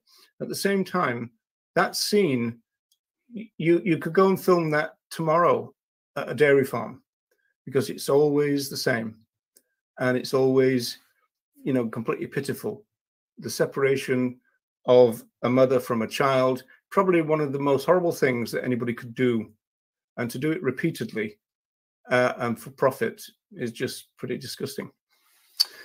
Okay, vegan rant over from me. So that folks is your vegan time tunnel. And yeah, Andy says 50 years later and we're still stealing babies. The movement seems to be full of strong women from the foundation. They just don't get some of the attention or accolades that some of the men do. Yeah, that's right. I guess that's still a societal issue we must address. it's a social issue that is repeated everywhere. When I kind of dabbled in academia, and when I was kind of running things like seminars and stuff, you always had to manage them on gendered lines, in the sense that it was very regular for men or a couple of men to kind of dominate the session, and you kind of really had to be a gatekeeper and said, okay, anyone else. And it was very common to get kind of gobby guys and silent women, and it's really unfortunate. Now, obviously, that's a stereotype and it doesn't apply to everyone, but it was pretty common in my experience. And then when I became a lecturer and other people did the seminar part of it, they had the same kind of problem. And so we had to try to devise ways of trying to encourage the women in the group to contribute, because they were almost constrained by the culture, essentially. Patriarchy, I think it's called. Correct me if I'm wrong. Okay, people. Oh, right, another one. I remember reading an activist, albeit she was representing PETA. You had to make me say that word, didn't you? Yeah, okay. Say no. Nobody paid any attention to me until I went out in my. Yes, right, that's right. And I think that really demonstrates just how broken it all is. Well, I mean, a recent PETA thing involved a 40 or an actor, a female actor in her 40s, who took her clothes off, usual thing. And she did a publicity video for PETA explaining why she did it. And she basically said, well, look, I have to take my clothes off, otherwise nobody's going to take any notice of me. So even now in the 21st century, that's still sadly the same. And it's just an indictment still of the values of society, still dominated by the ideology of patriarchy, which for a group like PETA is, excuse my language, boils down to get your tits out for the animals, unfortunately. But that's been their thing for many, many years, sadly. And it's been one of the reasons why quite a lot of progressive people will shun our movement, because we don't seem to have the credentials as a progressive social movement as far as they're concerned. But that is an argument for elsewhere. All right, people, thank you so much then for tuning in. Now, a reminder that in a few minutes' time, or probably about 35 minutes, I believe, or maybe 30 minutes, Andy Atkinson, the new vegan filmmaker, is doing his director's cut of his first substantive film, which is called Animal Rights, We're Getting It Wrong. I had the pleasure of seeing it last night, and it's really good. And there's about 15 minutes extra in it. The editing is better on Andy's new machine, which we're pleased to have been able to help buy for him, because the production of the first film actually blew his 11-year-old laptop out of the sky. And so we had to get him some equipment pretty sharpish. The movement rallied round, and now we have it. And so you can expect a stream of content beginning this evening with that director's cut, which is also enhanced and improved visually and in terms of audio. So I look forward to that, and I look forward to seeing you all again next week for another Time Tunnel. So thanks a lot for tuning in.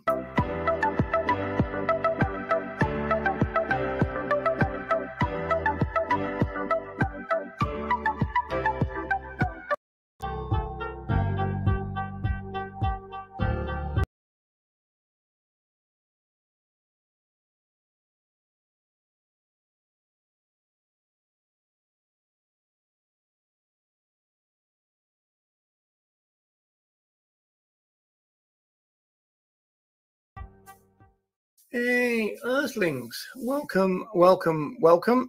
I've got a bit of a croaky voice today for some reason.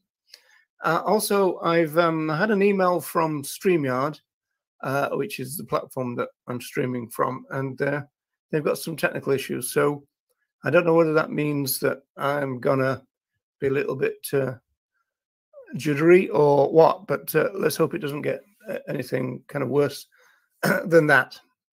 So people, thanks very much for tuning in. As the regulars will know, we're putting together an archive of interesting events and people, etc., from the history of the vegan or the animal movement.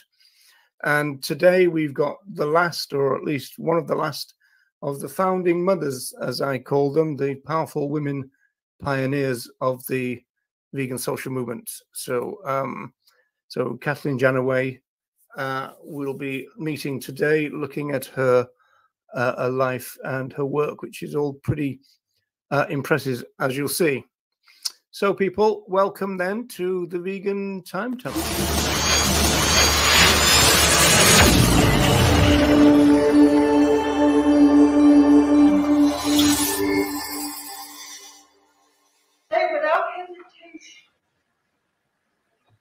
That I think accelerating a trend to veganism is the most important thing we can do today to save all highly developed forms of life on this planet. We live at momentous times, at what could be a terrific turning point in evolution. Nothing, to my mind, can exaggerate the importance of veganism.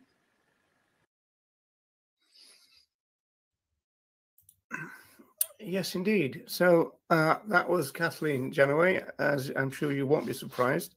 I'm just going to knock a couple of things off here to try and help with the technological issues. So that film clip there, and there will be a later one of the same thing. It comes from 1992, and it was the 6th International Vegan Festival. And it's recently been enhanced by Andy Atkinson, our new famous filmmaker on the block. And so you need to go to his YouTube channel if you want to see all of it. Oh, hi, Curry. Hello there. I'm glad you can make it. All right, let's see about this. Okay, so that is Not Your Mum, spelled the English way, M-U-M, but then there's a dot. So Not Your Mum dot, not your milk. That's it. And so that's the YouTube channel. So I think there's about 88 enhanced videos now, which have a better video quality, but in particular, there's a better audio quality. So it's well worth having a look, because we do realize in this day and age that if things are not particularly good in terms of production quality, then there can be a problem. We'll encounter that in a little while, in fact. Now, in the talk that I referenced there, Kathleen Janaway does talk about the importance of trees, which became, in the end, her main campaigning focus. And so this is when she switched from the Vegan Society to something called Movement for Compassionate Living, which is still online. You can still find their website. Okay, so Kathleen Janaway was born in 1915 and she died in 2003. She's very fondly remembered by a lot of people, including someone called David Graham, who is the co-founder of this, which is a journal, Growing Green International. It's kind of twice yearly, and it's published by the Vegan Organic Network, which Janaway seemed to have something to do with the foundation of, or the expansion of. In fact, Movement for Compassionate Living once got a legacy of £80,000, and the first thing they did was give £70,000 of it away to the Vegan Organic Network. They were trying to create a center, and their aim was to promote veganism, non-violence in farming, and a cooperative model for working. So David Graham writes this in an article called The Legacy of Kathleen Janaway. About 20 years ago, Jane and I, that's the co-founders of Vegan Organic Network, went to a meeting in an obscure hall in a back street in Glossop, Derbyshire. I can't remember the title of the talk, but I remember the speaker, Kathleen Janaway. There was nothing grey about her. He talks about Glossop being rather grey, and I've been through there often enough to know that that's true.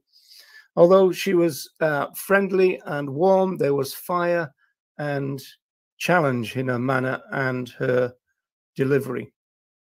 And as usual with Janaway, she draws together all the threads that was kind of really part of the pioneers' veganism at the time. So we're talking about themes about war and peace, injustice, social exclusion, cruelty, animal rights, hunger, and consumerism. I would throw in animal exploitation to kind of knock the edge off the cruelty bit, of course. He said her talk was informed, objective, but at the same time passionate and moving. She talked about how food was grown and how the slaughterhouse, a house of slaughter, is a symbol of repression. So that is kind of like really the stock kind of talk that Janaway would deliver, bringing all these themes together. So in that sense, quite impressively so. When she was the editor of The Vegan, the formal journal of the Vegan Society, she encouraged the development and publication of vegan views. So these pictures are some of the early ones and then some of the later ones, if you like. And it really is interesting because there was a lot of argument in the Vegan Society because their first magazines looked very much like these ones on the left. And then they started to use photography, which was controversial at the time. And it seems like the Vegan Views have done that as well. So Vegan Views was kind of more informal than the official vegan journal. And it was designed really as a forum for discussion. It's obviously pre-internet. And so therefore, you know, it was important to be able to produce these kind of newsletters, which essentially this was with some news, you know, kind of added in. I remember both the Vegan News and the Vegan Society magazine, of course, in the radical bookshops of the 1980s. So writing in Vegan Views then, at the time of Kathleen Janaway's death in 2003, Henry Mather wrote this. She married Jack Janaway. They shared a radical outlook and seeking a fairer, more caring world, and became conscientious objectors during the war. They were also Quakers. It was a successful partnership with Jack, although never prominent, was constant and reliable support in all of Kathleen's work. During the war, whilst she was preparing a meager ration of lamb, bunny rabbit ears, Kathleen heard a commotion outside and saw lambs in the field, and in fact, a slaughterhouse truck too. They both suddenly made the connection and became vegetarians. In 1964, Kathleen read a review of the book Animal Machines by Ruth Harris. She then made the connection between milk production and the need to slaughter superfluous male calves. Once she became a vegan, in 1971, having raised 3 children, she took over as secretary of the Vegan Society and dedicated her mind and energy to the vegan cause. So even with these tributes, we can see that Kathleen Janaway's life and her work was very important in terms of the history of the vegan social movement. So as I said above then, she was born in 1915 and died in 2003 at the age of 87. She had working class origins, and it was these working class values of her parents and grandparents that were to shape her radical vision of the future. And that future for her eventually meant a vegan future. So she campaigned first for the Vegan Society as its general secretary and editor of the magazine. That was from the 1970s. And then from 84 onwards, was a co-founder of the Movement for Compassionate Living that I mentioned before, and as I said, is still up online. I think the actual base of that is now in Wales, as far as I remember. She left the Vegan Society, and there's some controversy about how and why, but she left really because she wanted to concentrate on ecological veganism, it was called at the time. And if you watch the film I mentioned at the beginning all the way through, you'll see that she's basically saying that's what she wanted to concentrate on. But she didn't want to do it within the Vegan Society. She said that she respected their kind of focus on animal issues as the focus and then other issues as the scope. But she wanted to focus on the scope part of it, if that makes sense. So, so that's how she kind of went from the one organization to the other. She was born into a very poor family. She remembers, for example, as a child, having to go to bed early on Sundays because the gas would run out.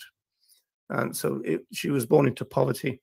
Her father was a speaker for the Socialist Party of Britain, which later became the British Labour Party. And he would give talks on peace and also the dignity of the working class. Her grandfather sounds like quite a character. He had unorthodox views and was said to be opposed to Kathleen joining the Girl Guides, which he thought were a bit repressive. They represent the status quo, he thought, apparently. So as a bright child, Kathleen Janaway won an educational scholarship to grammar school, which is the way it worked in those days.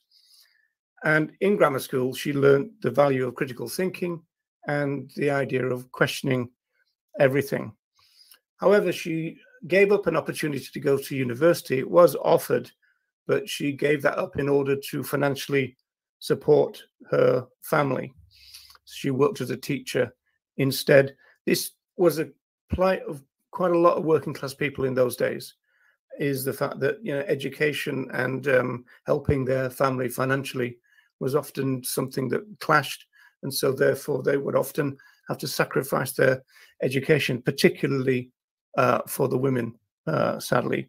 But that was just kind of fairly standard within the working class. I hope I don't lose my voice again. She married her lifelong partner, Jack Janaway, just before the Second World War, and like Donald Watson, became a conscientious objector. I don't know why I lose my voice when I'm doing these time tunnels. This is the second time it's happened to me.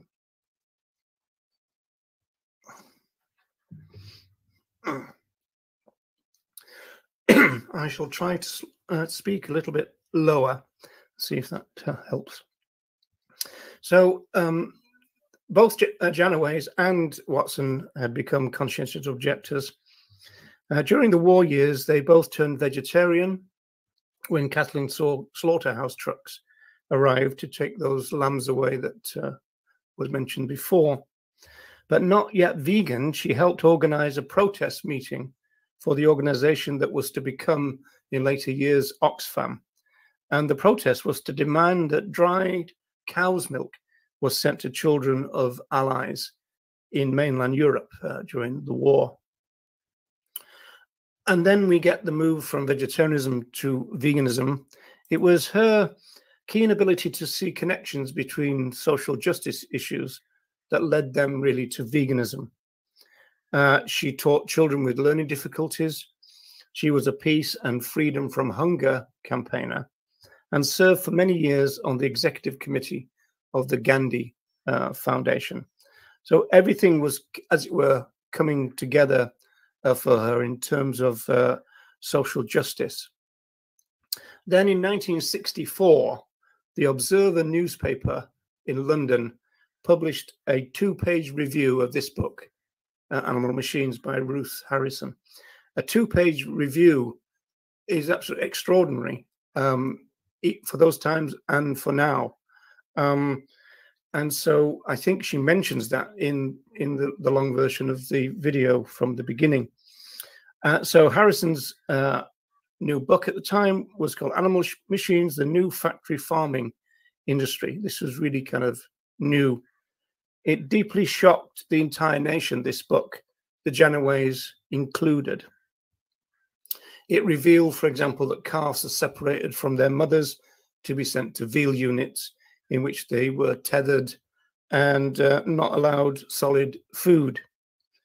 And so Kathleen Janaway said that Animal Machines, the book, had knocked her for 6. It really did kind of surprise her. So I do have it here. And I just want to show you a couple of pictures, nothing too graphic.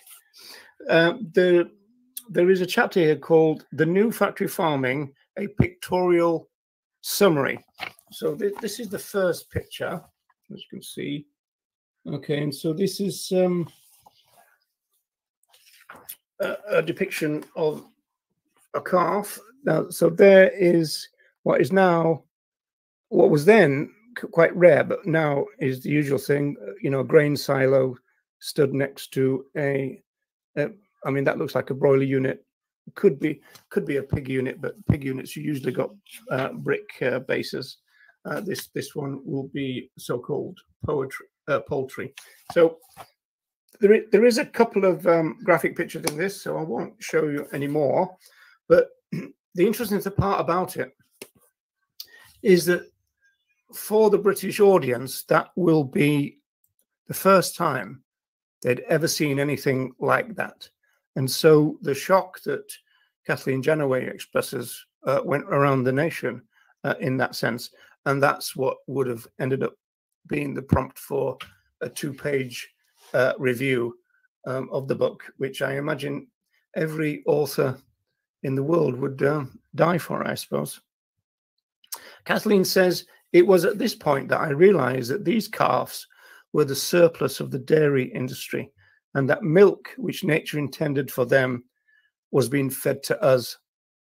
Now, of course, that's a kind of fairly modern day thing to say, and we still say it. In fact, we've got a quote coming up from Kim Stallwood talking about how the arguments back then and the arguments now are essentially the same. I think sociologically, it's something to do with the fact that we tend not to identify as animals, and we don't identify as apes, of course, and we don't identify as mammals either. And so, although humans are mammals, and even although we might generally understand what lactation means, it's still surprising for a lot of people to learn that mother cows, also mammals, must be pregnant to give milk. And so you get the arguments about, oh, well, you can create milk without pregnancy, which is true, even in humans, but certainly not the kind of commercially required amount, which is why they go through that cycle of repeated pregnancy, and then they are pregnant and lactating. And so it's a very tough life for a dairy cow, and that's why she becomes so-called spent, as the industry say, in some short years, and then obviously sent to the slaughterhouse. So the Janoways decided then they would attempt to live without consuming calf food. She said it was the animal issue via her concerns for peace and world hunger that got her into all of this. So let me bring this back in. She said, my involvement in the animal movement developed out of these, in other words, interest in peace and world hunger, particularly when I began to make connections between the different issues. So these interconnections were very strong back in those days, and it also wasn't a problem in the movement as it is now. Later in life, she would become involved in something called Plant a Tree for Peace. It was a movement which was started by some of the vegans associated with the movement for compassionate living. But going back to 1964, Kathleen Janaway, just like most people, they'd not heard of the philosophy of veganism. They knew nothing of the existence of the vegan social movement, which was only 20 years old at the time. And so she was, rather lost and quite isolated, like many of them were. And as an early vegan pioneer, she had the same fears that people like Donald Watson, Eva Batt, and Leslie Cross had held when they first went vegan. And that really was, is it possible or not to survive without any products derived from other animals? And we've got to remember again that when we say this, it seems odd now that it could be a concern, but everybody told them they would die without some products derived from other animals. And that included doctors, as I've said before, on different time tunnels. So there was a kind of lot against them in that sense. Now, although her account is rather disjointed, Victoria Moran, who's written a book called Compassion, the Ultimate Ethic, reports on a research trip that she took in 1981 to study vegans both in Ireland and in Britain. And amongst other vegan pioneers that she spoke to, Moran met Kathleen Janaway, who said that the earliest vegans didn't know if our bones would disintegrate or if we perish in a fortnight. So these are real kind of fears at the time, if you like. Eva Batt, as we've seen already, and she also went vegan in the 1950s. She said that she didn't know how she'd manage. She said, I knew people could live without meat, but without milk, no, I really thought I was going to die. And so some of them kind of internalized that message that they got from their vegetarian friends and from their doctors. Animal advocate and author Mark Gold suggested that some of the initial health fears about veganism had been dispelled by the time Janaway became the Vegan Society's General Secretary in the 1970s. So things moved on and things got better, as it were. The vegan social movement pioneers not only had a revolutionary vision of the future, but they were very brave trailblazers. So we owe them a great debt. I always said that when they got told that they were going to die, they said that we'll risk it for a vegan biscuit, which is what they did. And so they went for it, essentially. So by the 1970s, then, virtually all of the Vegan Society literature was written and typed up and produced by Kathleen and Jack Janaway. In a leaflet from 1972, it's clear that Kathleen understood the power of culture and of advertising. Writing, the chief, there is a warning really about the language. Obviously, people are a product of their time. I did get a YouTube comment saying that perhaps it needs to be de-chauvinized, the language, but people are a product of their time, and I think people watching this will appreciate that. And so I've left the original language intact. The chief obstacle to man's survival on this overburdened planet lie in the minds of men. Most people find difficulty in adjusting to ideas that do not fit in with the habits and thought patterns of generations. This is very sociological, especially one, as with the feeding habits of the West, both producers and consumers are subject to the high-pressure salesmanship of the meat, dairy, and chemical industries. So there's quite an interesting mix of media sociology and appreciation of the power of socialization in there. Now, the Janaways were issuing warning about the environmental crisis, which became really key to them. But they started doing that from the early 1970s.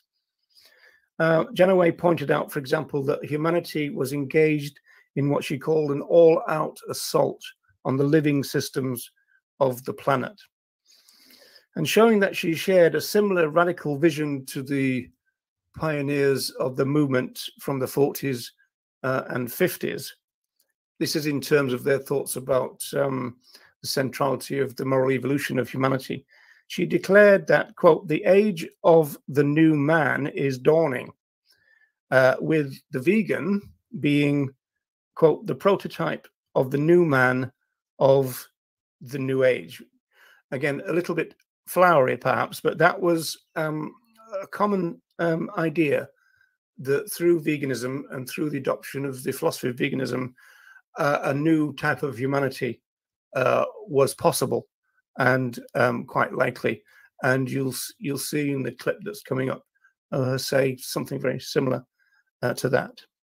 So the Janoways house became vegan headquarters in the 1970s. And I always mention this, it is ironically situated in an English town named Leatherhead, which is a great place to have a vegan headquarters. So Movement for Compassionate Living report this.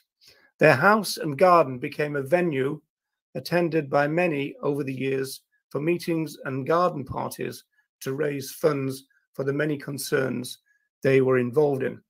Now, Ronnie Lee, who became vegan in 1972, as many people will know, went to one of these, I believe, and he said he found it quite an interesting affair. Many will remember Kathleen and Jack's garden as the place where they came together each year with vegans from up and down the country. The meetings provided a opportunity for fellowship and being with kindred spirits, that kind of thing. And it was especially important for the more isolated vegans who could get together and meet people who had the same values as them. And also it was found to be a really good meeting place for vegan children, so they could kind of meet and play together and, you know, actually, as it were, not be weird for a while, I suppose.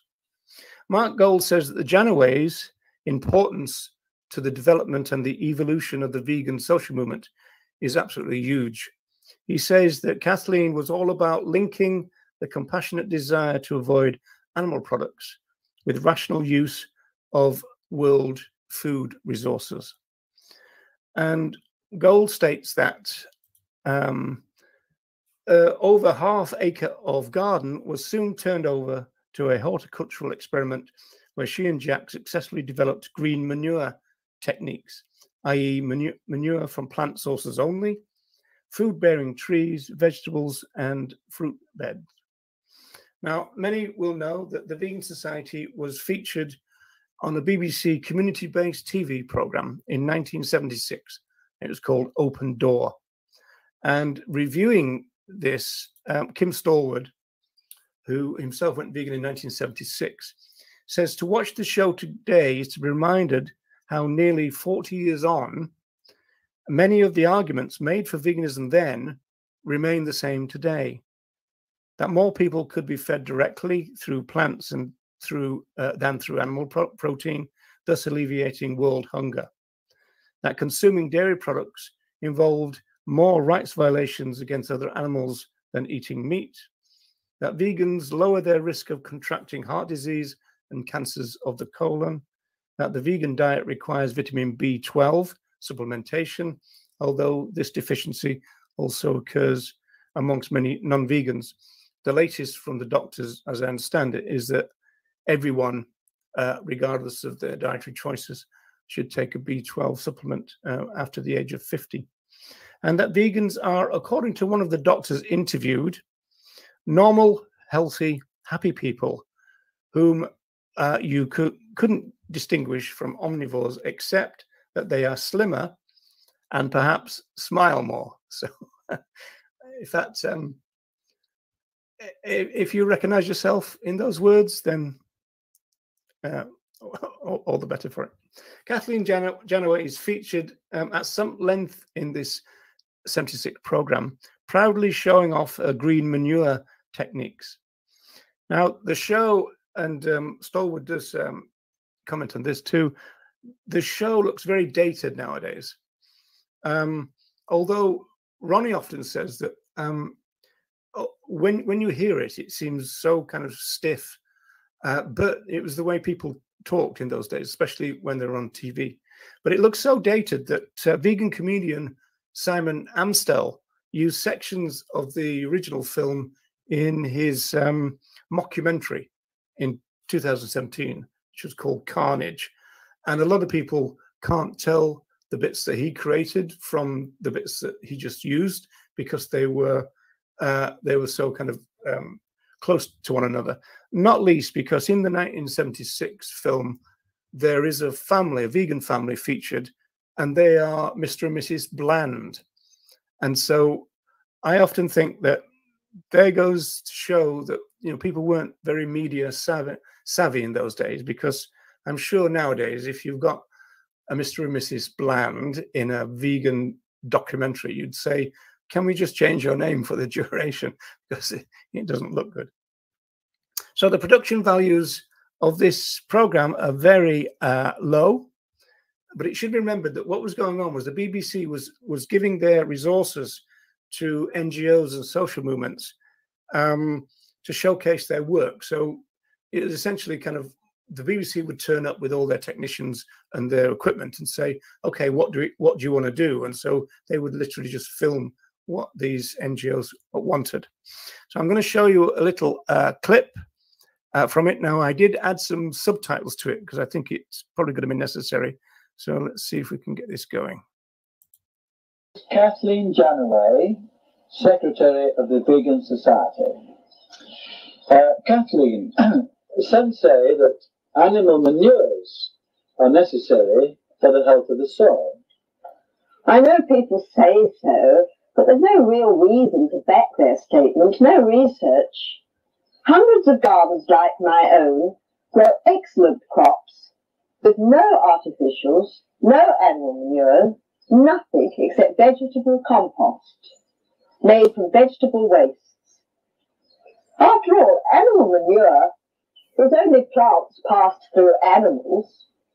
I pass plants through my compost bins instead. All the inedible bits of fruits and vegetables go in layers in these bins. I cover them with layers of weeds.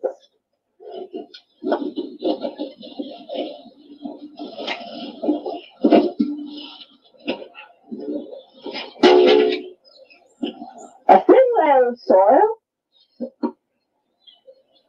and a sprinkling of herbal activator. And in 6 or 12 weeks, you get marvellous compost.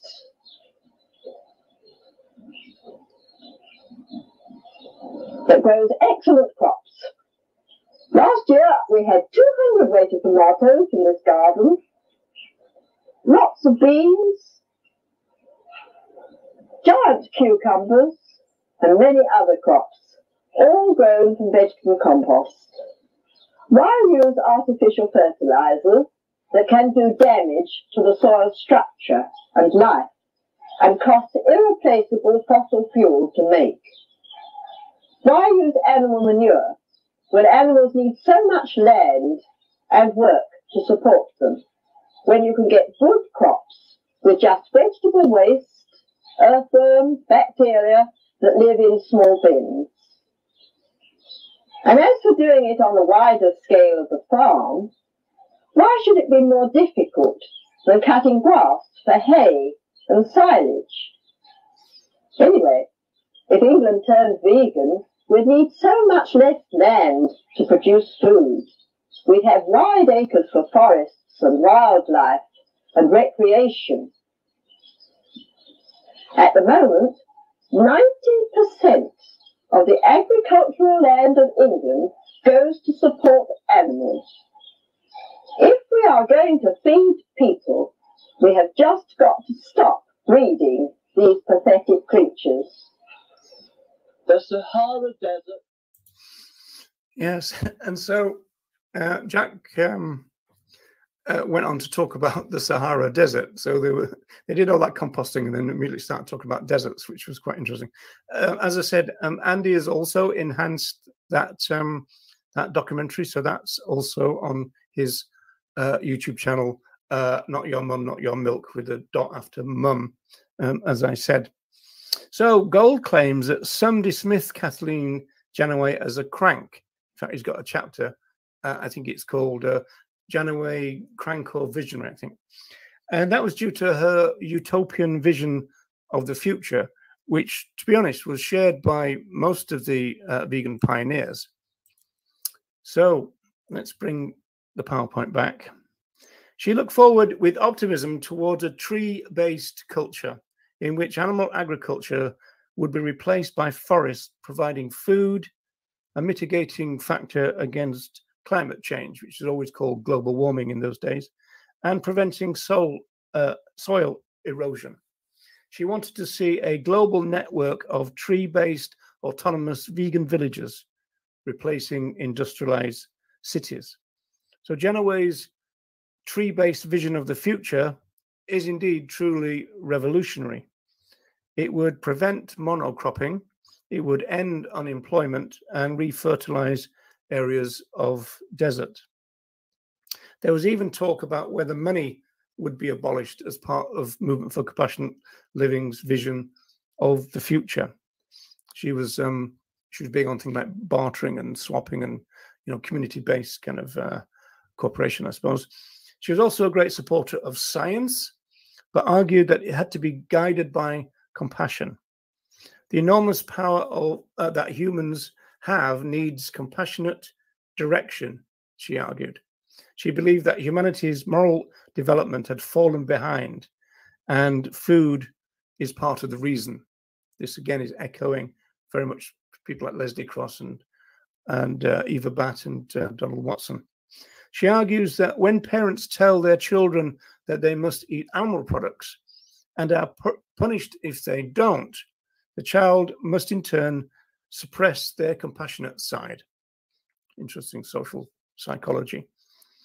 On the other hand, veganism manifests a properly balanced human being, she believed. In 1986, Janaway wrote, "Freedom from dependence on the slaughterhouse nurtures faith in the possibility of creating a compassionate age." In terms of active campaigning and advocacy, she said that anger has its place. She also says that in that film that I keep referencing. But it should be an anger that is directed against the act rather than the actor. After all, she argues, you don't change cruel people with more hostility. She said that education is the key to spreading veganism, and this entails us taking the time to educate ourselves. She said that we must be aware that the present materialist, competitive, violent civilization, which has spread rapidly through the world, is not sustainable. We need, above all, a vision and hope of a practically based alternative. She also said, time is not on our side, and certainly the daily slaughter of other animals demands urgency in any rate. Once she had moved then to Movement for Compassionate Living, she developed these ideas of a tree-based culture much more fully. Through growing enough trees, she argued, we can satisfy nearly every human need, including that for food, and at the same time do much to restore and maintain planetary health. Adding, what is needed is a trend towards compassionate living the vegan way. In fact, that's the full title of the group, Movement for Compassionate Living the Vegan Way, with the emphasis on the use of trees and their products. Janaway warned that humans had created a second population explosion of deliberately bred other animals, competing with humans for diminishing resources, which adds to the creation of deserts, erosion, pollution, global warming, and ozone layer depletion. In terms of her position on interconnections, Janaway recognized that veganism must be central to our thinking. And again, echoing the views of the pioneers of the 40s and 50s, or the ones a little bit before her, she underscores their point that veganism represents the liberation of humans and other animals. And she also states that with great hope, she thinks that an era of true abundant living will dawn in which humans at peace with themselves, with each other, and with all living creatures will reach heights of creativity as yet unimagined. Okay, so let me drop this out. So that's your PowerPoint, and that's your time tunnel. It's my PowerPoint and your time tunnel, but I'm going to show you a last bit of a clip, which really kind of summarizes everything we've said so far. It's really quite impressive stuff, and I hope you enjoyed this one, and I'll see you again next week for another time tunnel with a less croaky voice, hopefully. To doom's watch a little bit, but not for long, because actually I grow more and more optimistic. It seems clear to me that the age of predatory man is coming to an end. He is destroying not only the animals, but the whole planet and himself too. He cannot go on. And the alternative is the vegan way. Compassion to all life, all the animals, and also to the planet, the plants, and the humans. That's the only alternative. And it is our awesome responsibility to bear the task of introducing that alternative to the whole world. I feel that the change will only come when we get the masses of the people changing. It's no good just alone attacking the government. It's no good attacking the industrialists. The politicians will go on until they're frightened of losing the votes. The industrialists will go on until they won't sell their goods. It's the masses of people that we've got to get to, and we've got to raise their awareness. Global warming can be reversed and people better supplied with food and other necessities if we use land for trees and not animal farming. It's not the reform of animal farming we want. It's the end of it. And in a vegan world, as I think you know, there'd be so much less land required to feed people that there could be wide areas for wildlife where animals can live their own natural lives in their own natural ways, free of our interference. Perhaps they would realize that they no longer need to fear us. And we could sometimes have the privilege of making proper relationships with them. But the general picture now, I'm quite sure, is that the age of predatory man is coming to an end. Will a new age, in accordance with the teaching of the great, follow, or will we go right down, right there, and have to climb up the evolutionary tree again? We've all got a part to play in that. But I think generally it's hope. And if we can solve this problem of animal exploitation and spread veganism, we should also solve the problems of war and poverty and all the other things that has caused immense suffering to people and animals through the ages.